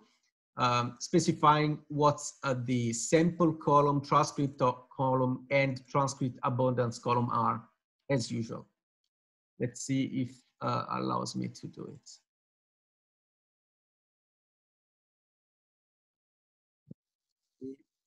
see. I will show you in a second. I can tell you already, as you can see in this second code chunk, that again, it's quite straightforward and verbose to perform this operation with tidyball. We just call the function deconvolve cellularity on this data set. Again, this function underlies several different methods that can be used alternatively. By default, this uses cybersort, which is, I would say, the gold standard for inferring tissue composition from mixed samples, and with the operation that is called deconvolution, and is in this, for cybersort, is based on support vector regression, just so you know. And beside choosing different algorithms, we can choose different cell type reference, as all these methods are based on a reference of transcriptomic signatures that are proper of each cell type. For example, T cells have a peculiar transcriptomic signatures, monocytes have another, so on and so forth. So in this case, by default, we are using one that is called LM22, that is also part of cybersort package, and includes 22 immune cells from peripheral blood. Okay, let's try again. Seems it's doing it. Few seconds to complete the convolution. And I can show you here the original data set and the new column we have added. So as you can see, we have patient ID, some survival information we will use just in a minute. And here, tidyball has added column-wise all proportion for 22 cell types. Again, we are choosing action get because we want to analyze cell type proportion from now on. We don't care about transcript abundance anymore. Okay, in the original data set, so just you know, there is transcript information too. Okay. Sorry, Stefano, question in the chat. What is the event occurred column? Yeah, I will explain in a minute. We will do some survival analysis. I will explain what it is and what those columns are just for the next analysis we will do.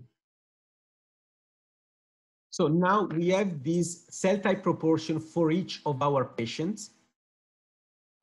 We can go on and do a statistical analysis on those and data exploration. We can do a lot of things. This is just an example. We might want for making the analysis more modular, again, to reshape this data, to make it a bit more tidy-like. So the 22 columns we will reshape to have just two, as I will show you now. Cell type column and proportion column. So you can now imagine that we can produce faceted plot pretty easily. We can do summary statistic based on each cell type and so on. Here we want to produce a summary plot. This will be a bar plot with just few lines of ggplot code. I will show you here the result. Because our data is shaped in a tidy way, it's really easy to ggplot to produce quite informative visualizations in an easy way. So in this case, on the x-axis, we have our patients. On the y-axis, we have our proportion. And basically, we are producing bar plot that are stacked with the cell type information. And the color coding is about cell types. And we can already see here what are the overall most abundant cell types in breast cancer tissues. And we can see here that there are some outliers in their composition compared to other samples, so on and so forth. So we don't stop here. We can do hypothesis testing on these cell type proportions as we did for transcript abundance.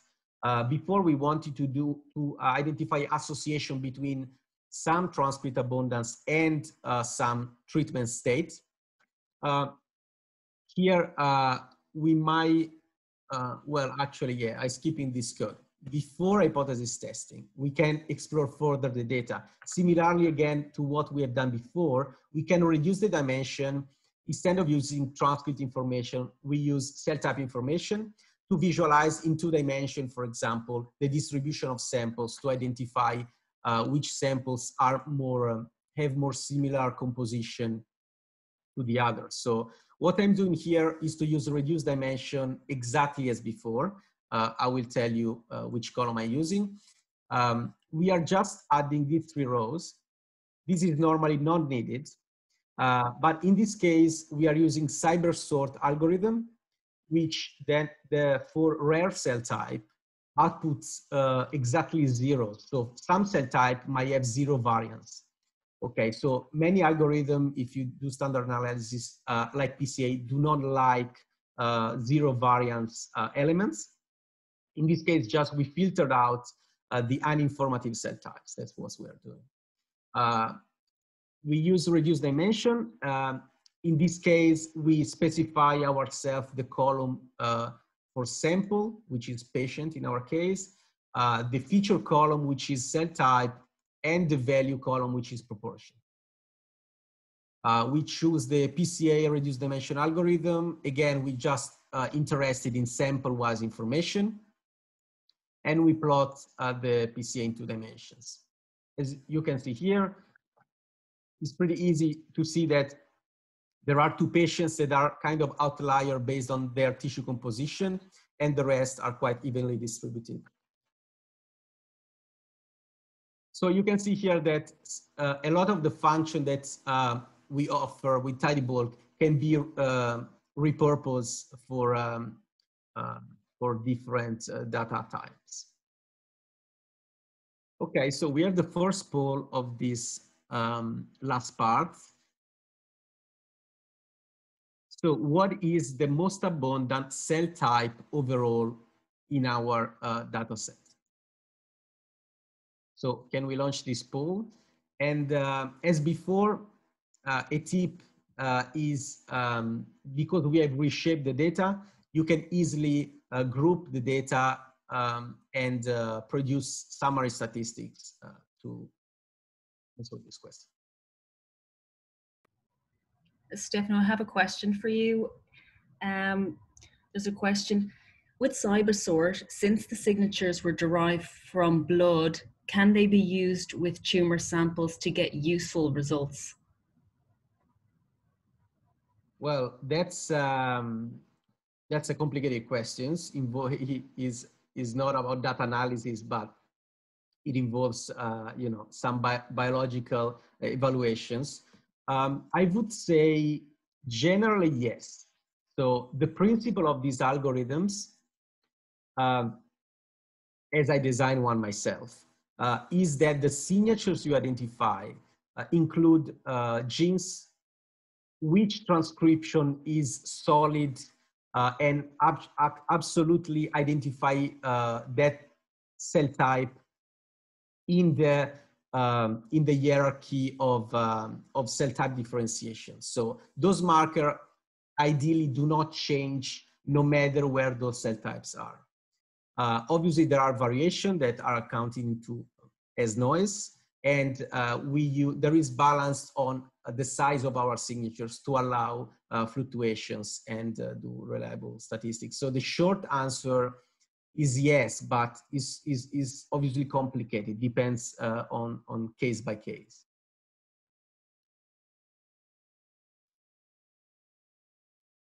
Share the results with you. So the majority, I think they guessed they identified the right answer, which is macrophages M0 phenotype. Okay. So as I was mentioning before, now we have done some data exploration. Another thing we have done, similarly to what we have done with transcript information, is to do hypothesis testing. For example, which are the cell types that are associated with the disease progression, or with survival, or with metastasis relapse. And these cell types might represent drivers of the disease. So this is quite important. Is an area of research that is incredibly active and is gaining traction in the really recent years. So the tissue microenvironment has been shown to be really key for a lot of diseases. Okay, so again, I will just show you the data set we have so far. Now, what is the column time and event occurred? So in our case, the time is time to relapse. So the patient normally gets the disease. This is breast cancer, so it might be different for different cancers, but generally the patient get the primary cancer in the site, in this case in the breast. They do some treatment and they might or they might not relapse. Okay, so the time is how much time it passed after the treatment before the patient relapsed. Okay, so some patients relapse really early because they have really incredibly aggressive cancers. Some patients never relapsed. So in this case, we do a survival analysis where for some samples, the time information is known because they did relapse. And for some patients, it's not known. It might happen in the future.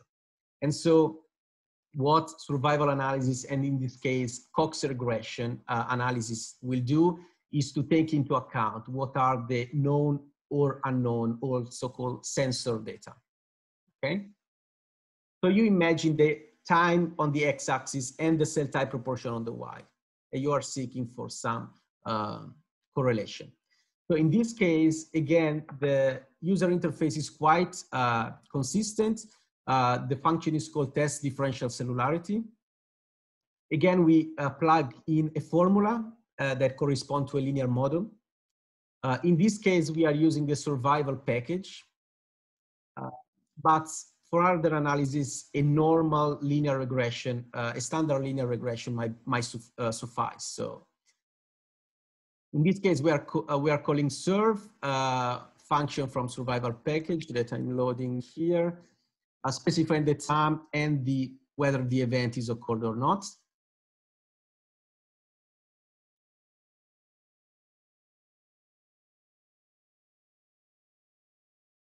A few seconds.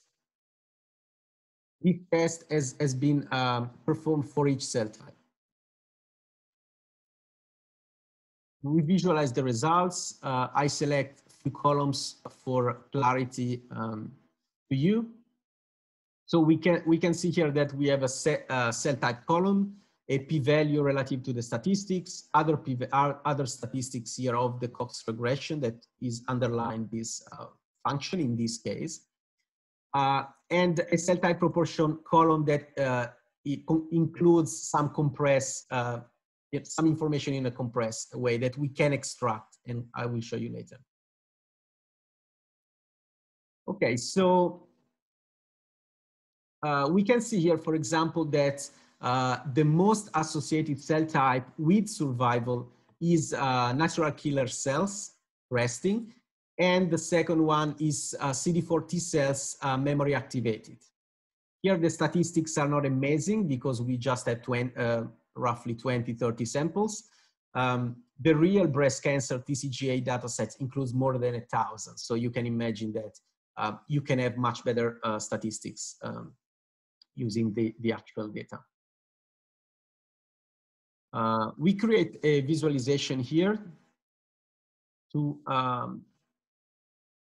summarize the raw data for the first two cell types. As before, we might want, okay, we see that two cell type might be associated with survival. We might want to plot the raw data, so plot the proportions per sample of this data and seek visually, hopefully an association. So what we do here, line by line, is to select for the first two cell types. We want to plot the proportion themselves that are here compressed in this column. We can use the nest function from IDR. And you can see here that now we have patient, and proportion information.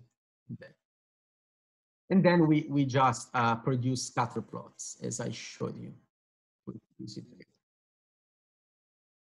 You can see here that we have some sort of association. We can see that are positively associated, as we might we might see from the statistics themselves.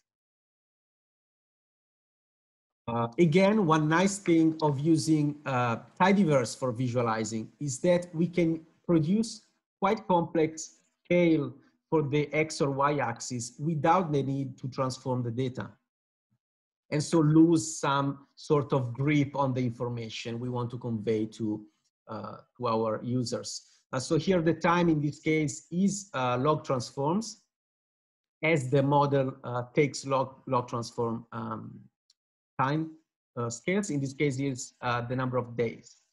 And proportion here is transformed as a logit because is constrained between 0 and 1. We want to, in a way, make it more linear in an unbounded space. Again, we actually are visualizing the proportion value directly, not some logit transformation of them. Okay, so this is another example of a way you can use Tidybulk to do some analysis that would take some time, and they might be tedious to operate, going through a lot of data integration and complex data reshaping, a lot of variables create, so on and so forth. Okay, so some key points of this last part is that Tidybulks allow streamlined multi-method analysis, as Maria showed. Tidygates allows the selection of arbitrary points in a 2-dimension. This is often useful if clustering methods do not pinpoint the data we want to analyze. We can actually manually gate them. And Tidybulk allows easy analysis of cell type composition, as we've seen, and allows hypothesis testing on this new inference. Again, we don't have exercises for this second part, but we encourage some questions if you have. We take a couple of minutes of break. Thanks, Stefano. We could also give people a chance for a short break, like take like 5 minutes if they want to go and get a drink or have a stretch. Amazing, because I need a tea.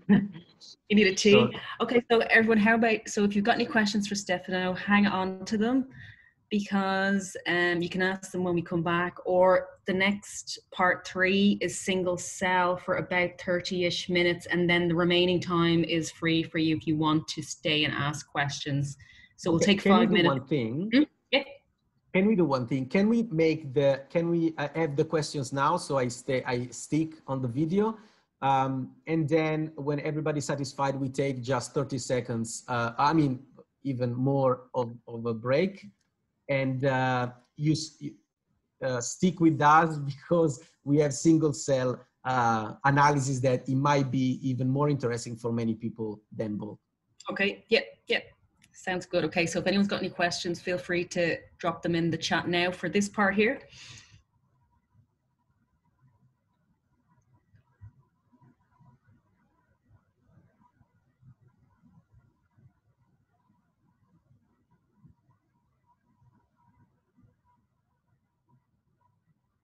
Okay, so I'm not sure, what questions are the new ones? Because I haven't looked at the chat for some time. What is the event core column? Okay, that we answered that. Wow, this is magic. That's true. Okay, so in CyberSort, since the signatures were derived from blood. Okay, sorry, this we answered it. You answered that one, yeah. Not directly for today, but how did you set up polls? Okay. I have not seen them before. Hopefully helpful for teaching, that's right, is really good. You can ask Phil. The organizers are really good. I mean, they actually, they were organizing them. So maybe Phil can comment this question. Yeah, yeah. What was the question? I'm just sitting here looking through the chat So box. they like the polls. I mean, they might say not for now, but they want to know how did you set up the polls? Ah, yes, yes. That's a fantastic question. So we worked ahead of time with the instructors, and we basically said, if you want to provide polls, just let us know. And I think your team sent those to us. And Vola, who's on, she just plugs those into to Zoom. And I think as long as you're like the administrator account or the main account, you can set up polls. Yesterday, I think we had some workshops that use them too. So sometimes the instructors will do them. Sometimes the people helping with the conference will do them. But they're a nice way to utilize Zoom. And to be honest, we were originally going to teach the workshops with our conference platform, but we had got some feedback that people really liked the experience via Zoom. So we went ahead and used Zoom, and also it provides opportunities for breakout rooms and that type of thing. So that is just something that that you can do within Zoom. So.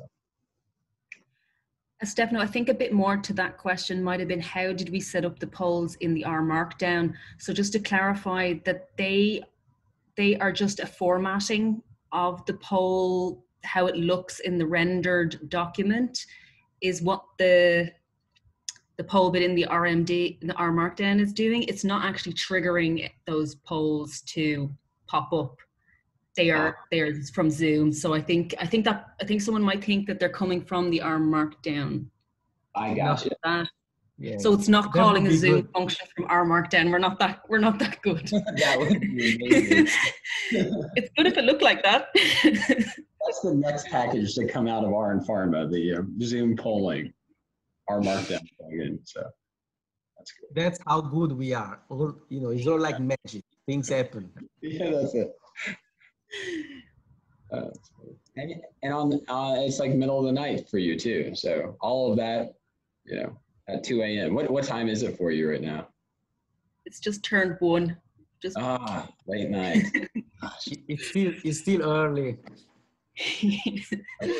So I encourage people to ask any questions in the next maybe 30 seconds, anything, even suggestions. Again, I will remind later, but I actually I will put in the chat the GitHub repository for Tidy Bulk. If not now, you can ask questions and propose new feature requests, critiques, and hopefully contribute to the repository in the GitHub directly. And I will post the repository here.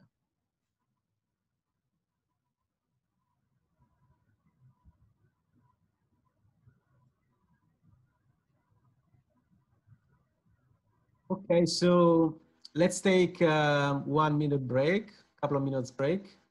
And then we will be back for the last part, that is single cell RNA sequencing analysis in a tidy way.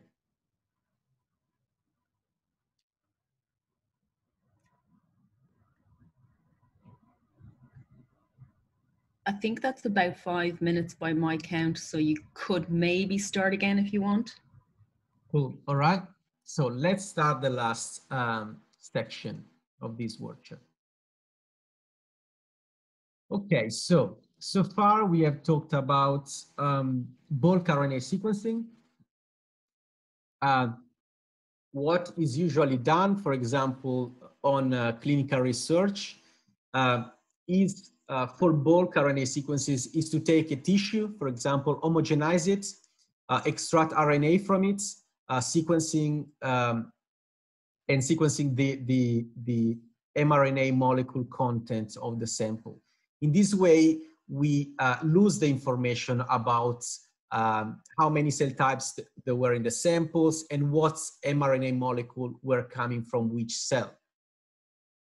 And so we have seen that we have some quite powerful inference methods, such as the convolution, to try to identify, go backwards in a way to try to identify the cell type proportionalities that it was in our sample. However, this is quite challenging. A lot more information could be extracted from the data if just we had a way to link each mRNA molecule with each cell. And this is what single cell RNA sequencing allowed in the recent years. This is quite a revolution in clinical research. Again, it allows to have a much better landscape of the heterogeneity within each sample that we sequence. So here there is just an image. As you can see, what we do with bulk RNA is just to get an average of our sample. For single cell, we actually resolve the single cell mRNA content, okay? So obviously the literature on single cell genetics is huge. Here we want to show you just an example of a simple workflow you can do and how some of the tools we develop facilitated. Okay, so I won't list them, but you can see here some of the key steps to a single cell RNA sequencing analysis. So you can see here that there is clustering involved, cell type classification instead of cell type inference. Again, we see this test differential cellularity, but we can do some more sophisticated things such as cell lineage trajectory analysis, cell-cell interaction, and so on. Okay, so this is a really rough picture of single-cell RNA sequencing. There are few popular workflows for single-cell RNA sequencing. Roughly speaking, there is Surat, which is published in CRAN, and it is a quite user-friendly framework that allows to do virtually all the steps, all the main steps in the analysis that you need. And then there are a list of frameworks in the bioconductor repository. They do analogous things. For this workshop, we will use Surat. I will explain a bit more later. And we'll also use tidy Surat.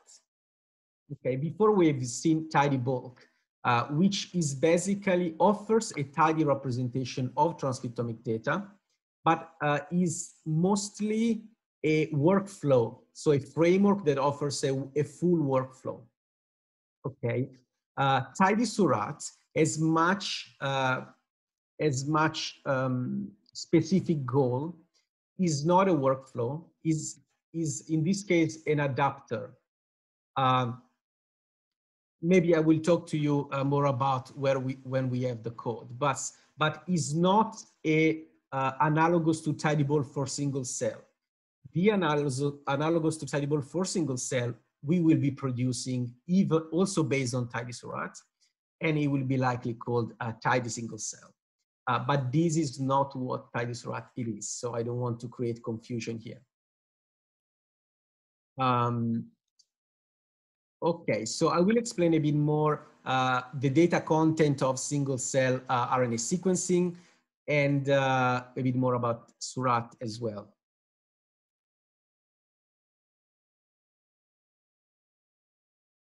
So we are loading some libraries specific for single cell. And for this last part, we are using a data set called PBMC small because it's a subset of a bigger PBMC data set. PBMC stands for peripheral blood mononuclear cells, which is a collection of immune cells that is present in a fraction of the blood. So this data set is actually a Surat object. So Surat has its own object container and as well is on a workflow where analysis can be performed. So let's see what this object looks like. Okay, this object is quite complex. Here is just printing you out few information. So the point that I specifically, I'm not crazy for, is that it really detaches the user from the information content. Basically, we don't get much information from visualizing the object. Okay, just so you know, this object is huge, is a S4 object. There is hardly,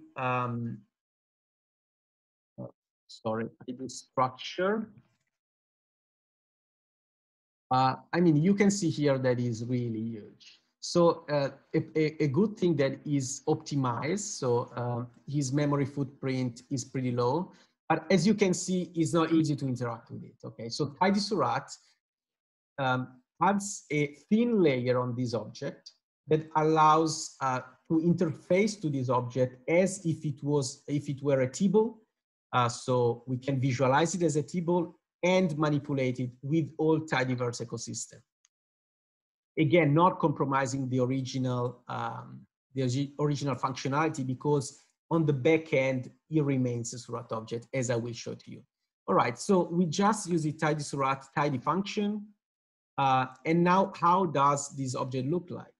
Okay, now we have some more information exposed. In this case, the cell-wise information.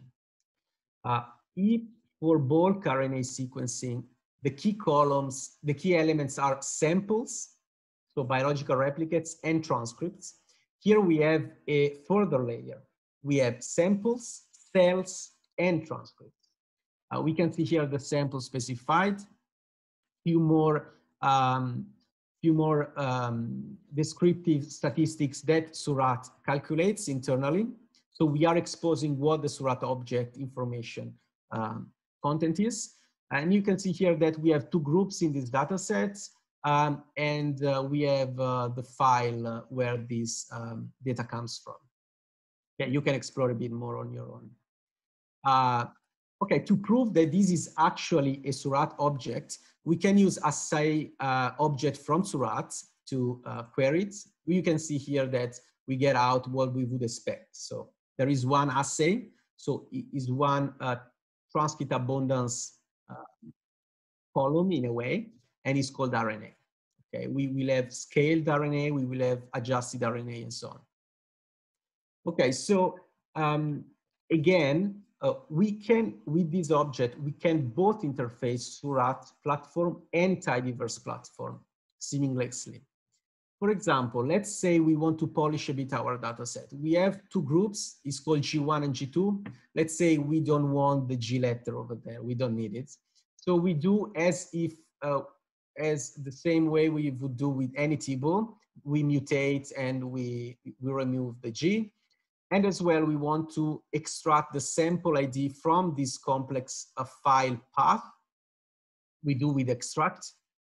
And you can see here that, you know, what is presented to us is just sample ID, which is 1 and 2, and group ID, which is also 1 and 2 in this case. So we have polished a bit our data set.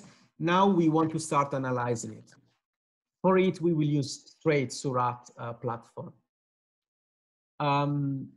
Okay, so similarly to the bulk RNA analysis, we might want to scale the data because some cell types are physically bigger, so produce more RNA.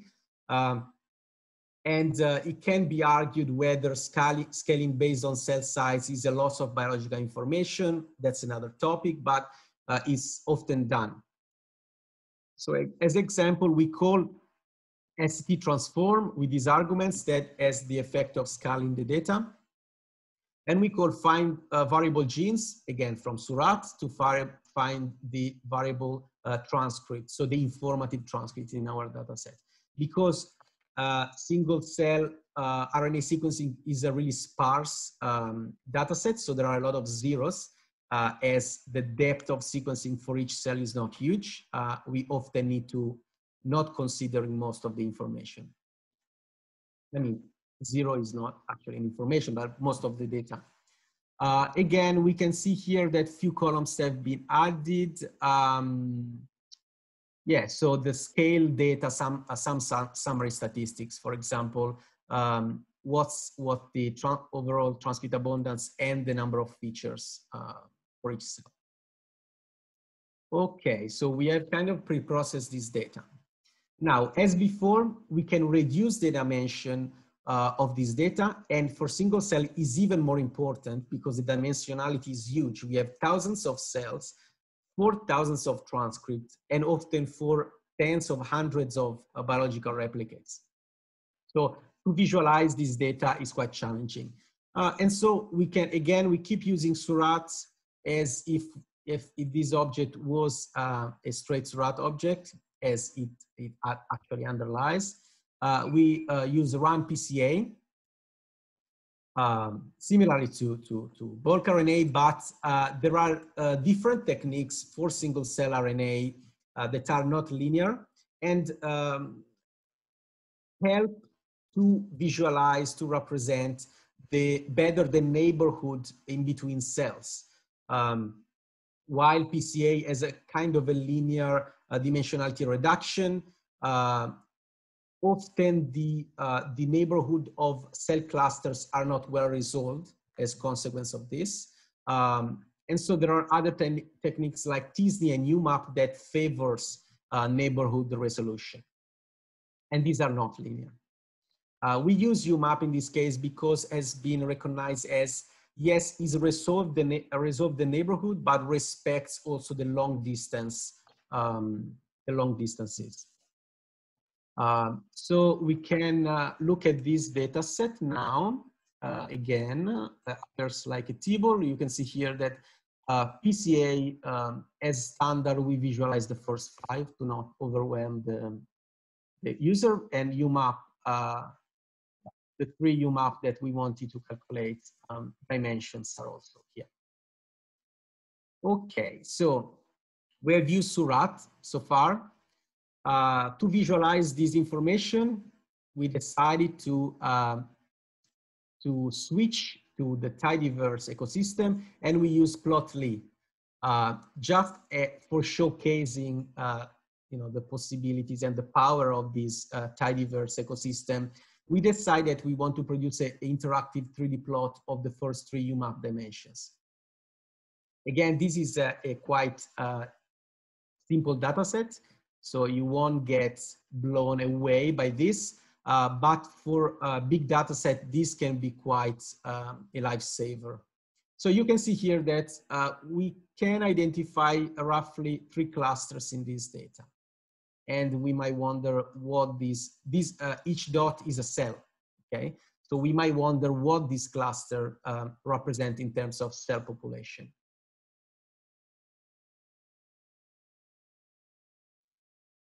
Okay, so another important step of single cell sequencing analysis is the identification of the cluster. So now we have visually recognized 3 cluster presence here. Again, this is quite simple data set, but we want to do it in a quantitative way.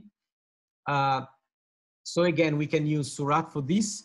We use the function identify neighbors and find cluster that use SNN method, which is a graph-based method. And again, is non-linear. Surat has a great documentation, so you can find more details on all these functions and all the underlying methods on their website. It is quite great. Okay, so let's perform this cluster identification. Again, let's look at our data.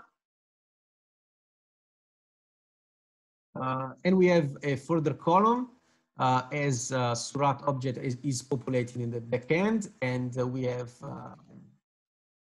again, we have the cluster ID as integer.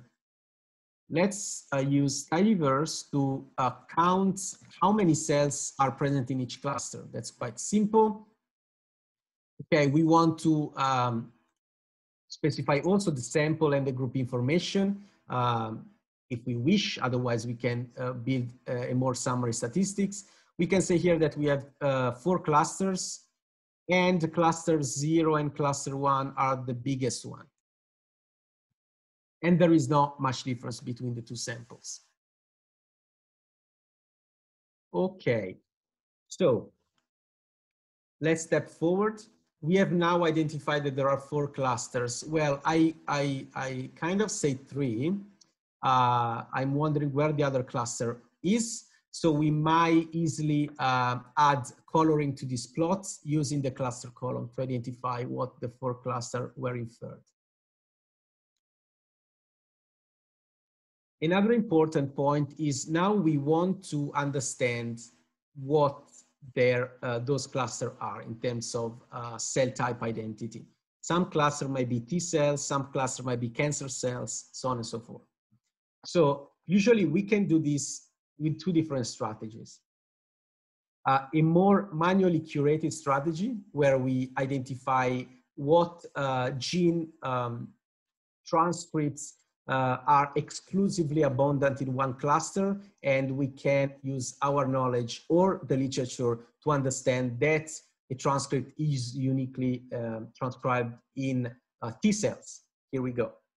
Or we can use a more automated way where, similar to the convolution we used before, we use reference cell type signatures to, in this case, classify.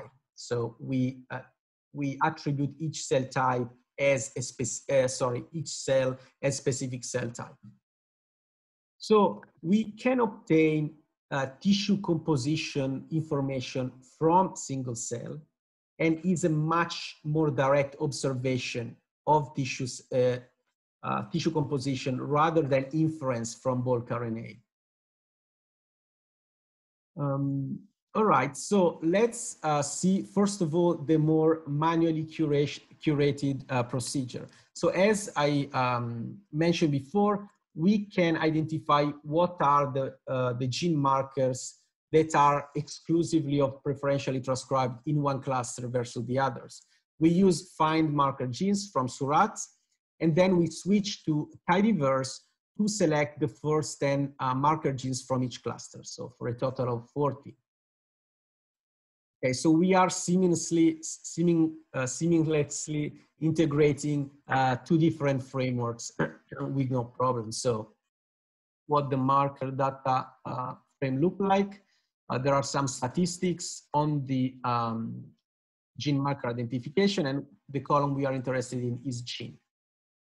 Okay, and so we can plot a heat map, really informative, using Surat do heat map, using our marker genes.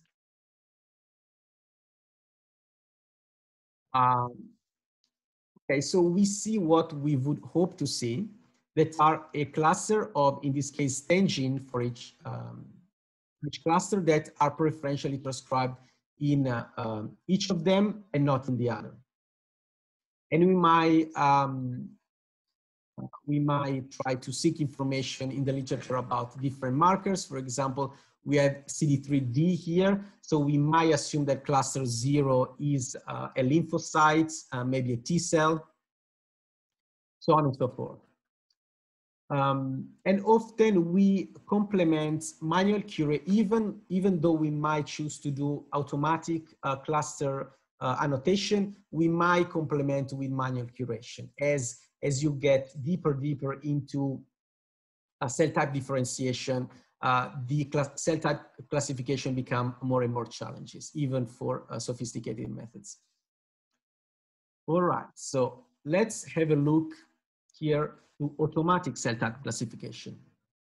There are many algorithms available here. We are just using one, which is singular. Again, we are using it externally on our object. So this, if you execute this code, it will give you error. One reason why we didn't integrate this code into the workshop is that it was quite complicated, considering that the workshop is really long. Some dependencies gets really problematic, but usually you would not load all these libraries for bulk and single cell RNA sequencing analysis together. So we just prepare the classification for you, but I can describe here the code. Here we are just fishing the counts from our object, our Surat object internally, which is a matrix optimized for sparsity. We are taking the log as singular accepts log transform data, and we are just loading a reference, a transcriptomic reference of few cell types, similarly to what LN22 was before. Okay, but this is one of the references that is commonly used for single cell analysis. We want to base our classification on the entire clusters instead of single cell. This might confer a bit more robustness on our inference.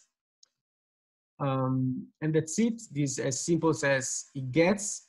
And these 3 lines, we are just formatting the results we get in a data frame. And we are producing cell type data frame. I can show it to you. We have compiled it before. By the way, if you want to execute this, you can definitely do it. You just need to load a single R library, and hopefully it won't clash with any other library you have loaded so far. So I show you, actually, sorry, I'll show you directly in here. It might be simpler. Okay, pretty simple, a data frame with 2 columns, our clusters, and the label that singular attributed.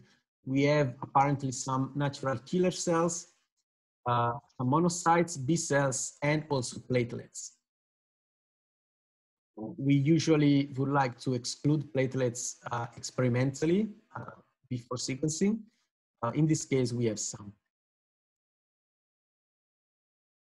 Yeah,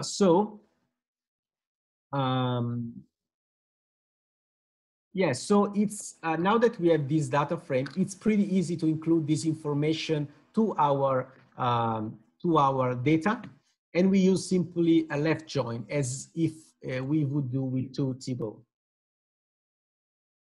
As you can see, this new column has been added to our data structure. We are free to produce visualizations with ggplot, to produce summary statistics, so on and so forth. Okay. Again, here as an example, we can produce summary statistics using tidyverse functionalities. We are again counting how many cells there are in our clusters, and in this case, visualizing the cluster identities as well. Most of cells appear to be NK cells. Again, this is usually not expected. NK cells are usually rarer than most cell types, especially monocytes. But again, this is a subset of the actual original data set. Okay, so before the last section, that is quite a bit more higher level than this, would you like to ask some question? We can have a quick break to, if you want to digest this, have a look to the code or ask me some questions.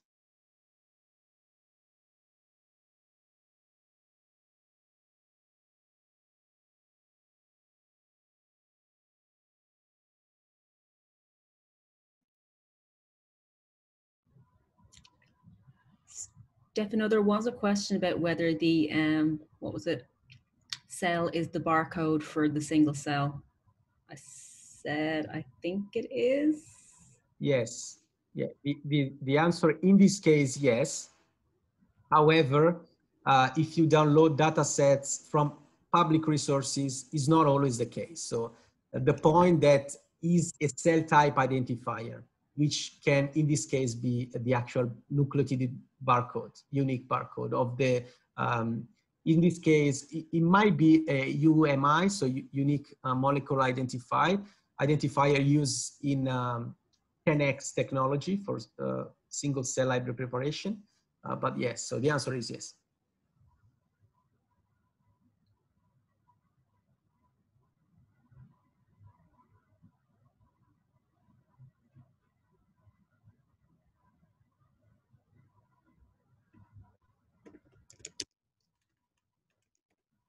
All right, so let's get going. Now we get to the final part of our workshop. This part, it might be more appreciated by the people that have more experience with tidyverse. But nonetheless, it's important also to show more advanced functionality of this that, you know, interfacing with tidyverse allows, and in particular tidysurat in this case. So what is nesting? Sometimes we might want to perform analysis on subsets of our data sets. For example, an iterative way to do it is to select, filter our data based on some feature, let's say a cell type identity, create different data sets, and use a for loop to loop across them and to apply some transformation to do some analysis. Okay, nesting is a tidyr functionality. Allows to nest data frame inside other data frames, as I will show you. And the point is that in combination with the map function from pur, we are able to do functional programming on the data subsets in an isolated fashion. So we will iterate for each of those rows that will include themselves a full data frame, and we can apply a certain code with those. I will show you the actual data set if this seems a bit convoluted. Okay. Okay, what's the rationale here? In actual analysis, often we want to identify first what are the lymphoid cells and myeloid cells. These are two immune cell types that includes a lot of cell type, but are pretty different from each other, okay? So since we can have thousands of cells, we might want to repeat the analysis in an isolation between these pretty big cell type categories in a way to gain more resolution and more control on our data. Rather than inferring variable genes overall, we want to infer variable genes within lymphoid, within myeloid cells. But there might be many other reasons why you would like to subset your data to repeat the analysis. Again, I will show you first of all what is our data set to start with. Here we are visualizing cell-wise information. And we have our cluster identities, NK cells, and so on, our principal components, so on and so forth. Now, let's suppose we want to do what I mentioned. We want to label cells as myeloid and lymphoid. In this case, we eliminate the platelets. They are none of them. We are not interested in them in this case. And we use mutate to add a new column if the cell type identity is macrophages or monocytes, they are myeloids. Otherwise, in this case, they are lymphoid. Lymphoid cells include T cells, natural killers, B cells, so on and so forth. Okay, so let's apply this mutate here. You can imagine what's the result. We have a new column with the cell class we want, lymphoid or myeloid. Now, let's use tidyr nest functionalities to nest our data set. Okay, now we have a new nested data frame with the cell class we wanted to subset our data according to, and a new column data which include itself data frames which are themselves Surat objects. So if you have worked with Surat before, this might seem quite magic. It's really convenient to create and subset Surat object without any effort. So if you did analysis of single cell before, you might appreciate this more.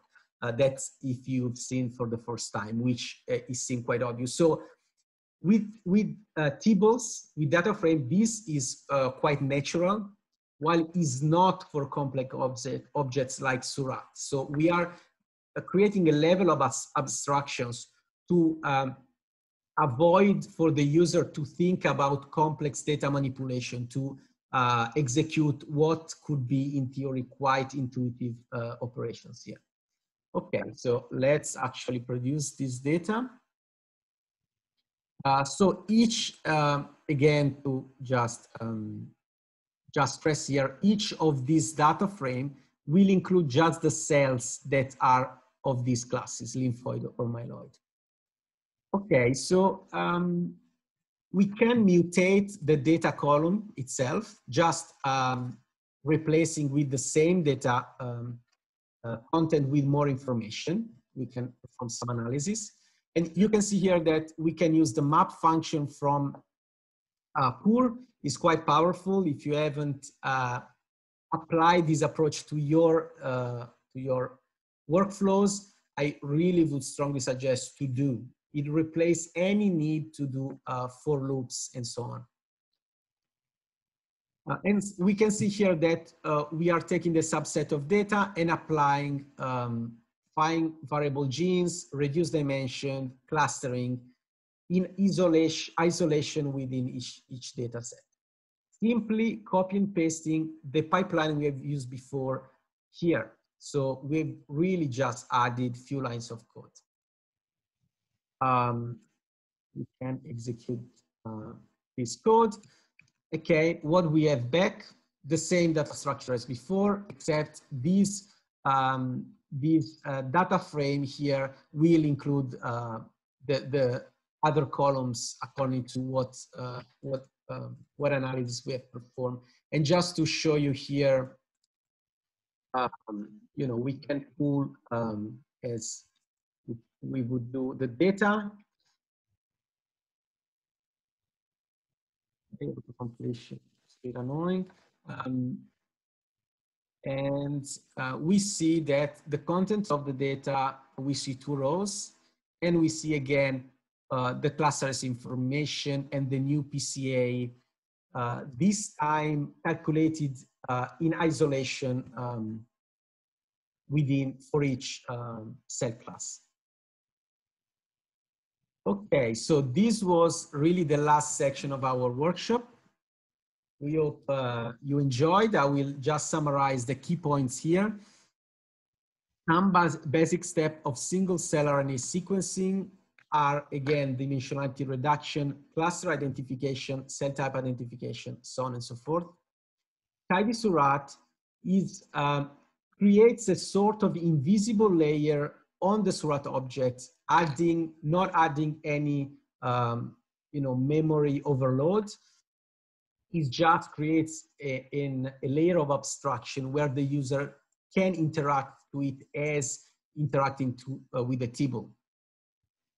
Tidy Surat object is a Surat object in the backend, so any algorithm, for any algorithm, it would look like a Surat object. But for us and for Tidyverse, it will look like a table. And it's obviously compatible for this reason with any Surat compatible methods. Now, a question it can arise is that on our data frame, we are selecting, we are visualizing this, the cell-wise information. So where the transcript-wise information is. Obviously, we cannot produce in this case a full table because the number of rows would become huge. We can easily reach the hundreds of millions because we can have thousands of cells, thousands of transcripts for tens of or hundreds in some case of samples. Okay, but if you want, I think we have in the documentation, but for sure in the Tidy Surat README, if you want to extract transcript information for variable transcripts, for selected transcripts, it's quite easy using extract abundance function. Okay, so maybe I will leave to Maria the closing remarks if you want to add something here, and I can anticipate we'll open for questions and comments. Yes, thanks, Stefano, for that. There's at least one question in the chat at the moment. But yeah, that's the end of the demo part of the workshop. So if anybody, the remaining part is going to be now questions and answers. So feel free to stay or feel free to go. And thanks to everyone who's come along today and attended at the workshop.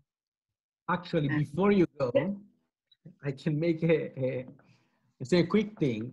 So if you, these methods that we are doing are on development, some of them are quite polished already, but are increasing in functionalities. If you like those and you appreciate the work, would be really helpful. I can post the GitHub here. If you went on the GitHub website, and if you like the methods, really give a star to all these methods. This would help the exposure of these methods and will greatly help for sure the proposal for publication as we are doing currently. So that would be really appreciated. We put a lot of energy and passion in this. So this is my GitHub. All the methods are there and much more. So if you take a few minutes, if you enjoy, appreciate, say thanks, putting a star on the several repositories that we show you today. That was it. And before everyone go, I really also want to say a few words. First, thank you everybody who joined. We had a steady participation throughout the 3 hours. I think this is great. So thank you all for sticking around, and big thank you to obviously our wonderful instructors. I really enjoyed the workshop. It was really, really great. So thank you for also staying late. It's nighttime there in Australia. So thank you for that, but also thank you for such an informative content.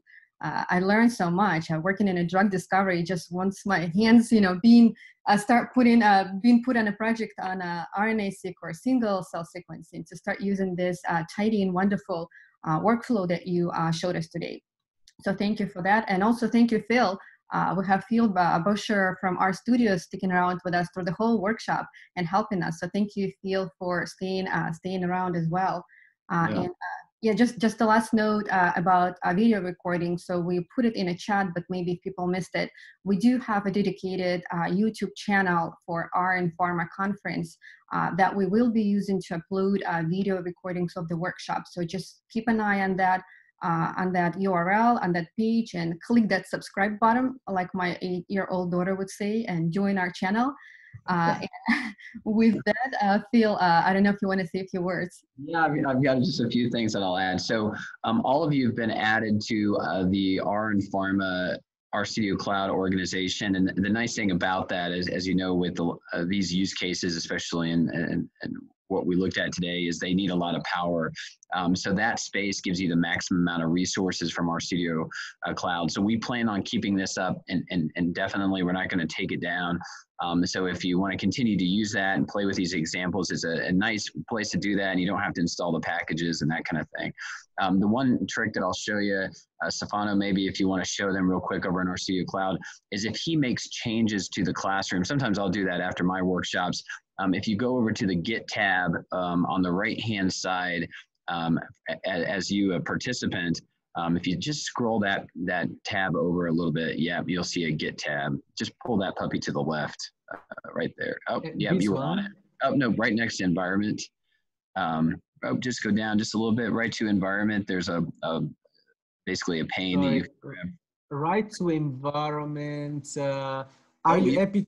You were there. You were there. Just where it says environment and history. See that puppy right there? Just down, just a little bit. You're so close. Right there. Sorry, it's 2 a.m. I'm a bit smashed. Yeah, right there, right there. Don't move. So grab that pane and pull it to the left. Yep, right there. Yeah, you should be able to click on that. Yeah, pull it over. So okay, the Git tab. Find the build. Yeah.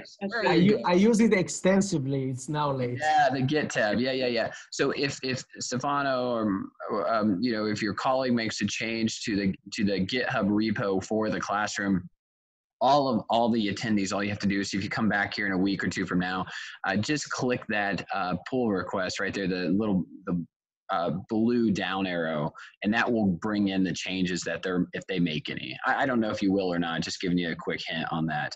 And then the other thing I'll mention too is that we'll send out a poll afterwards for the attendees. So and maybe keep an eye out for an email, give us some feedback or topics or things for next year would be good. And then other than that, I think that's about it. So thank you again for the wonderful help here today and fantastic workshop. And yeah, hope, and if we have another workshop coming up today, but if you've signed up for some more and you have any questions, just let us know in the RN Pharma 2020 Slack group. So. Oh, and it looks like a question maybe just came in too, Stefano, from Peter here. Yes, with spatial, well, yes. So I know, I mean, in this specific case, I know Surat has improved his object to include spatial information. We have, I've done some spatial analysis, but not with Surat. So we have not done anything with spatial. So it might work, it might not. It depends if there are big difference in there. So I would say the answer is no at the moment, but definitely is a nice area to expand the compatibility, definitely. Somebody asked about some certificate for participation. We don't have any like formal adult training certificate. I can't remember the name of that company or organization where you can, but I'm sure we can send you an email or something saying that you participated in that. So if that's something you need or would help, just shoot an email to info@rnpharma.com and then we can send you something saying you participated in the workshop.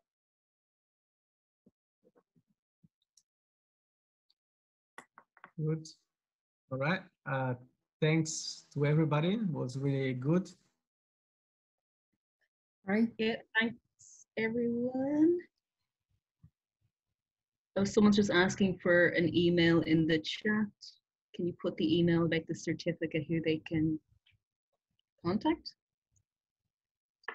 Yeah, just add it. It's just the, oh, I think it went to the private person. Let me send it to everybody right there. So that's just our general inbox that we use for the conference. So you can reach out to us there and we can send you back. I'll put something together in GIMP for you, something fancy. All right, well, thank you all. And don't forget, we'll see you all next week at our conference, 3 days. So stay tuned. Thank you, everybody. Thanks, everyone. Thanks, everyone. Thanks, Bill and Paula. Bye. Thank you. Bye.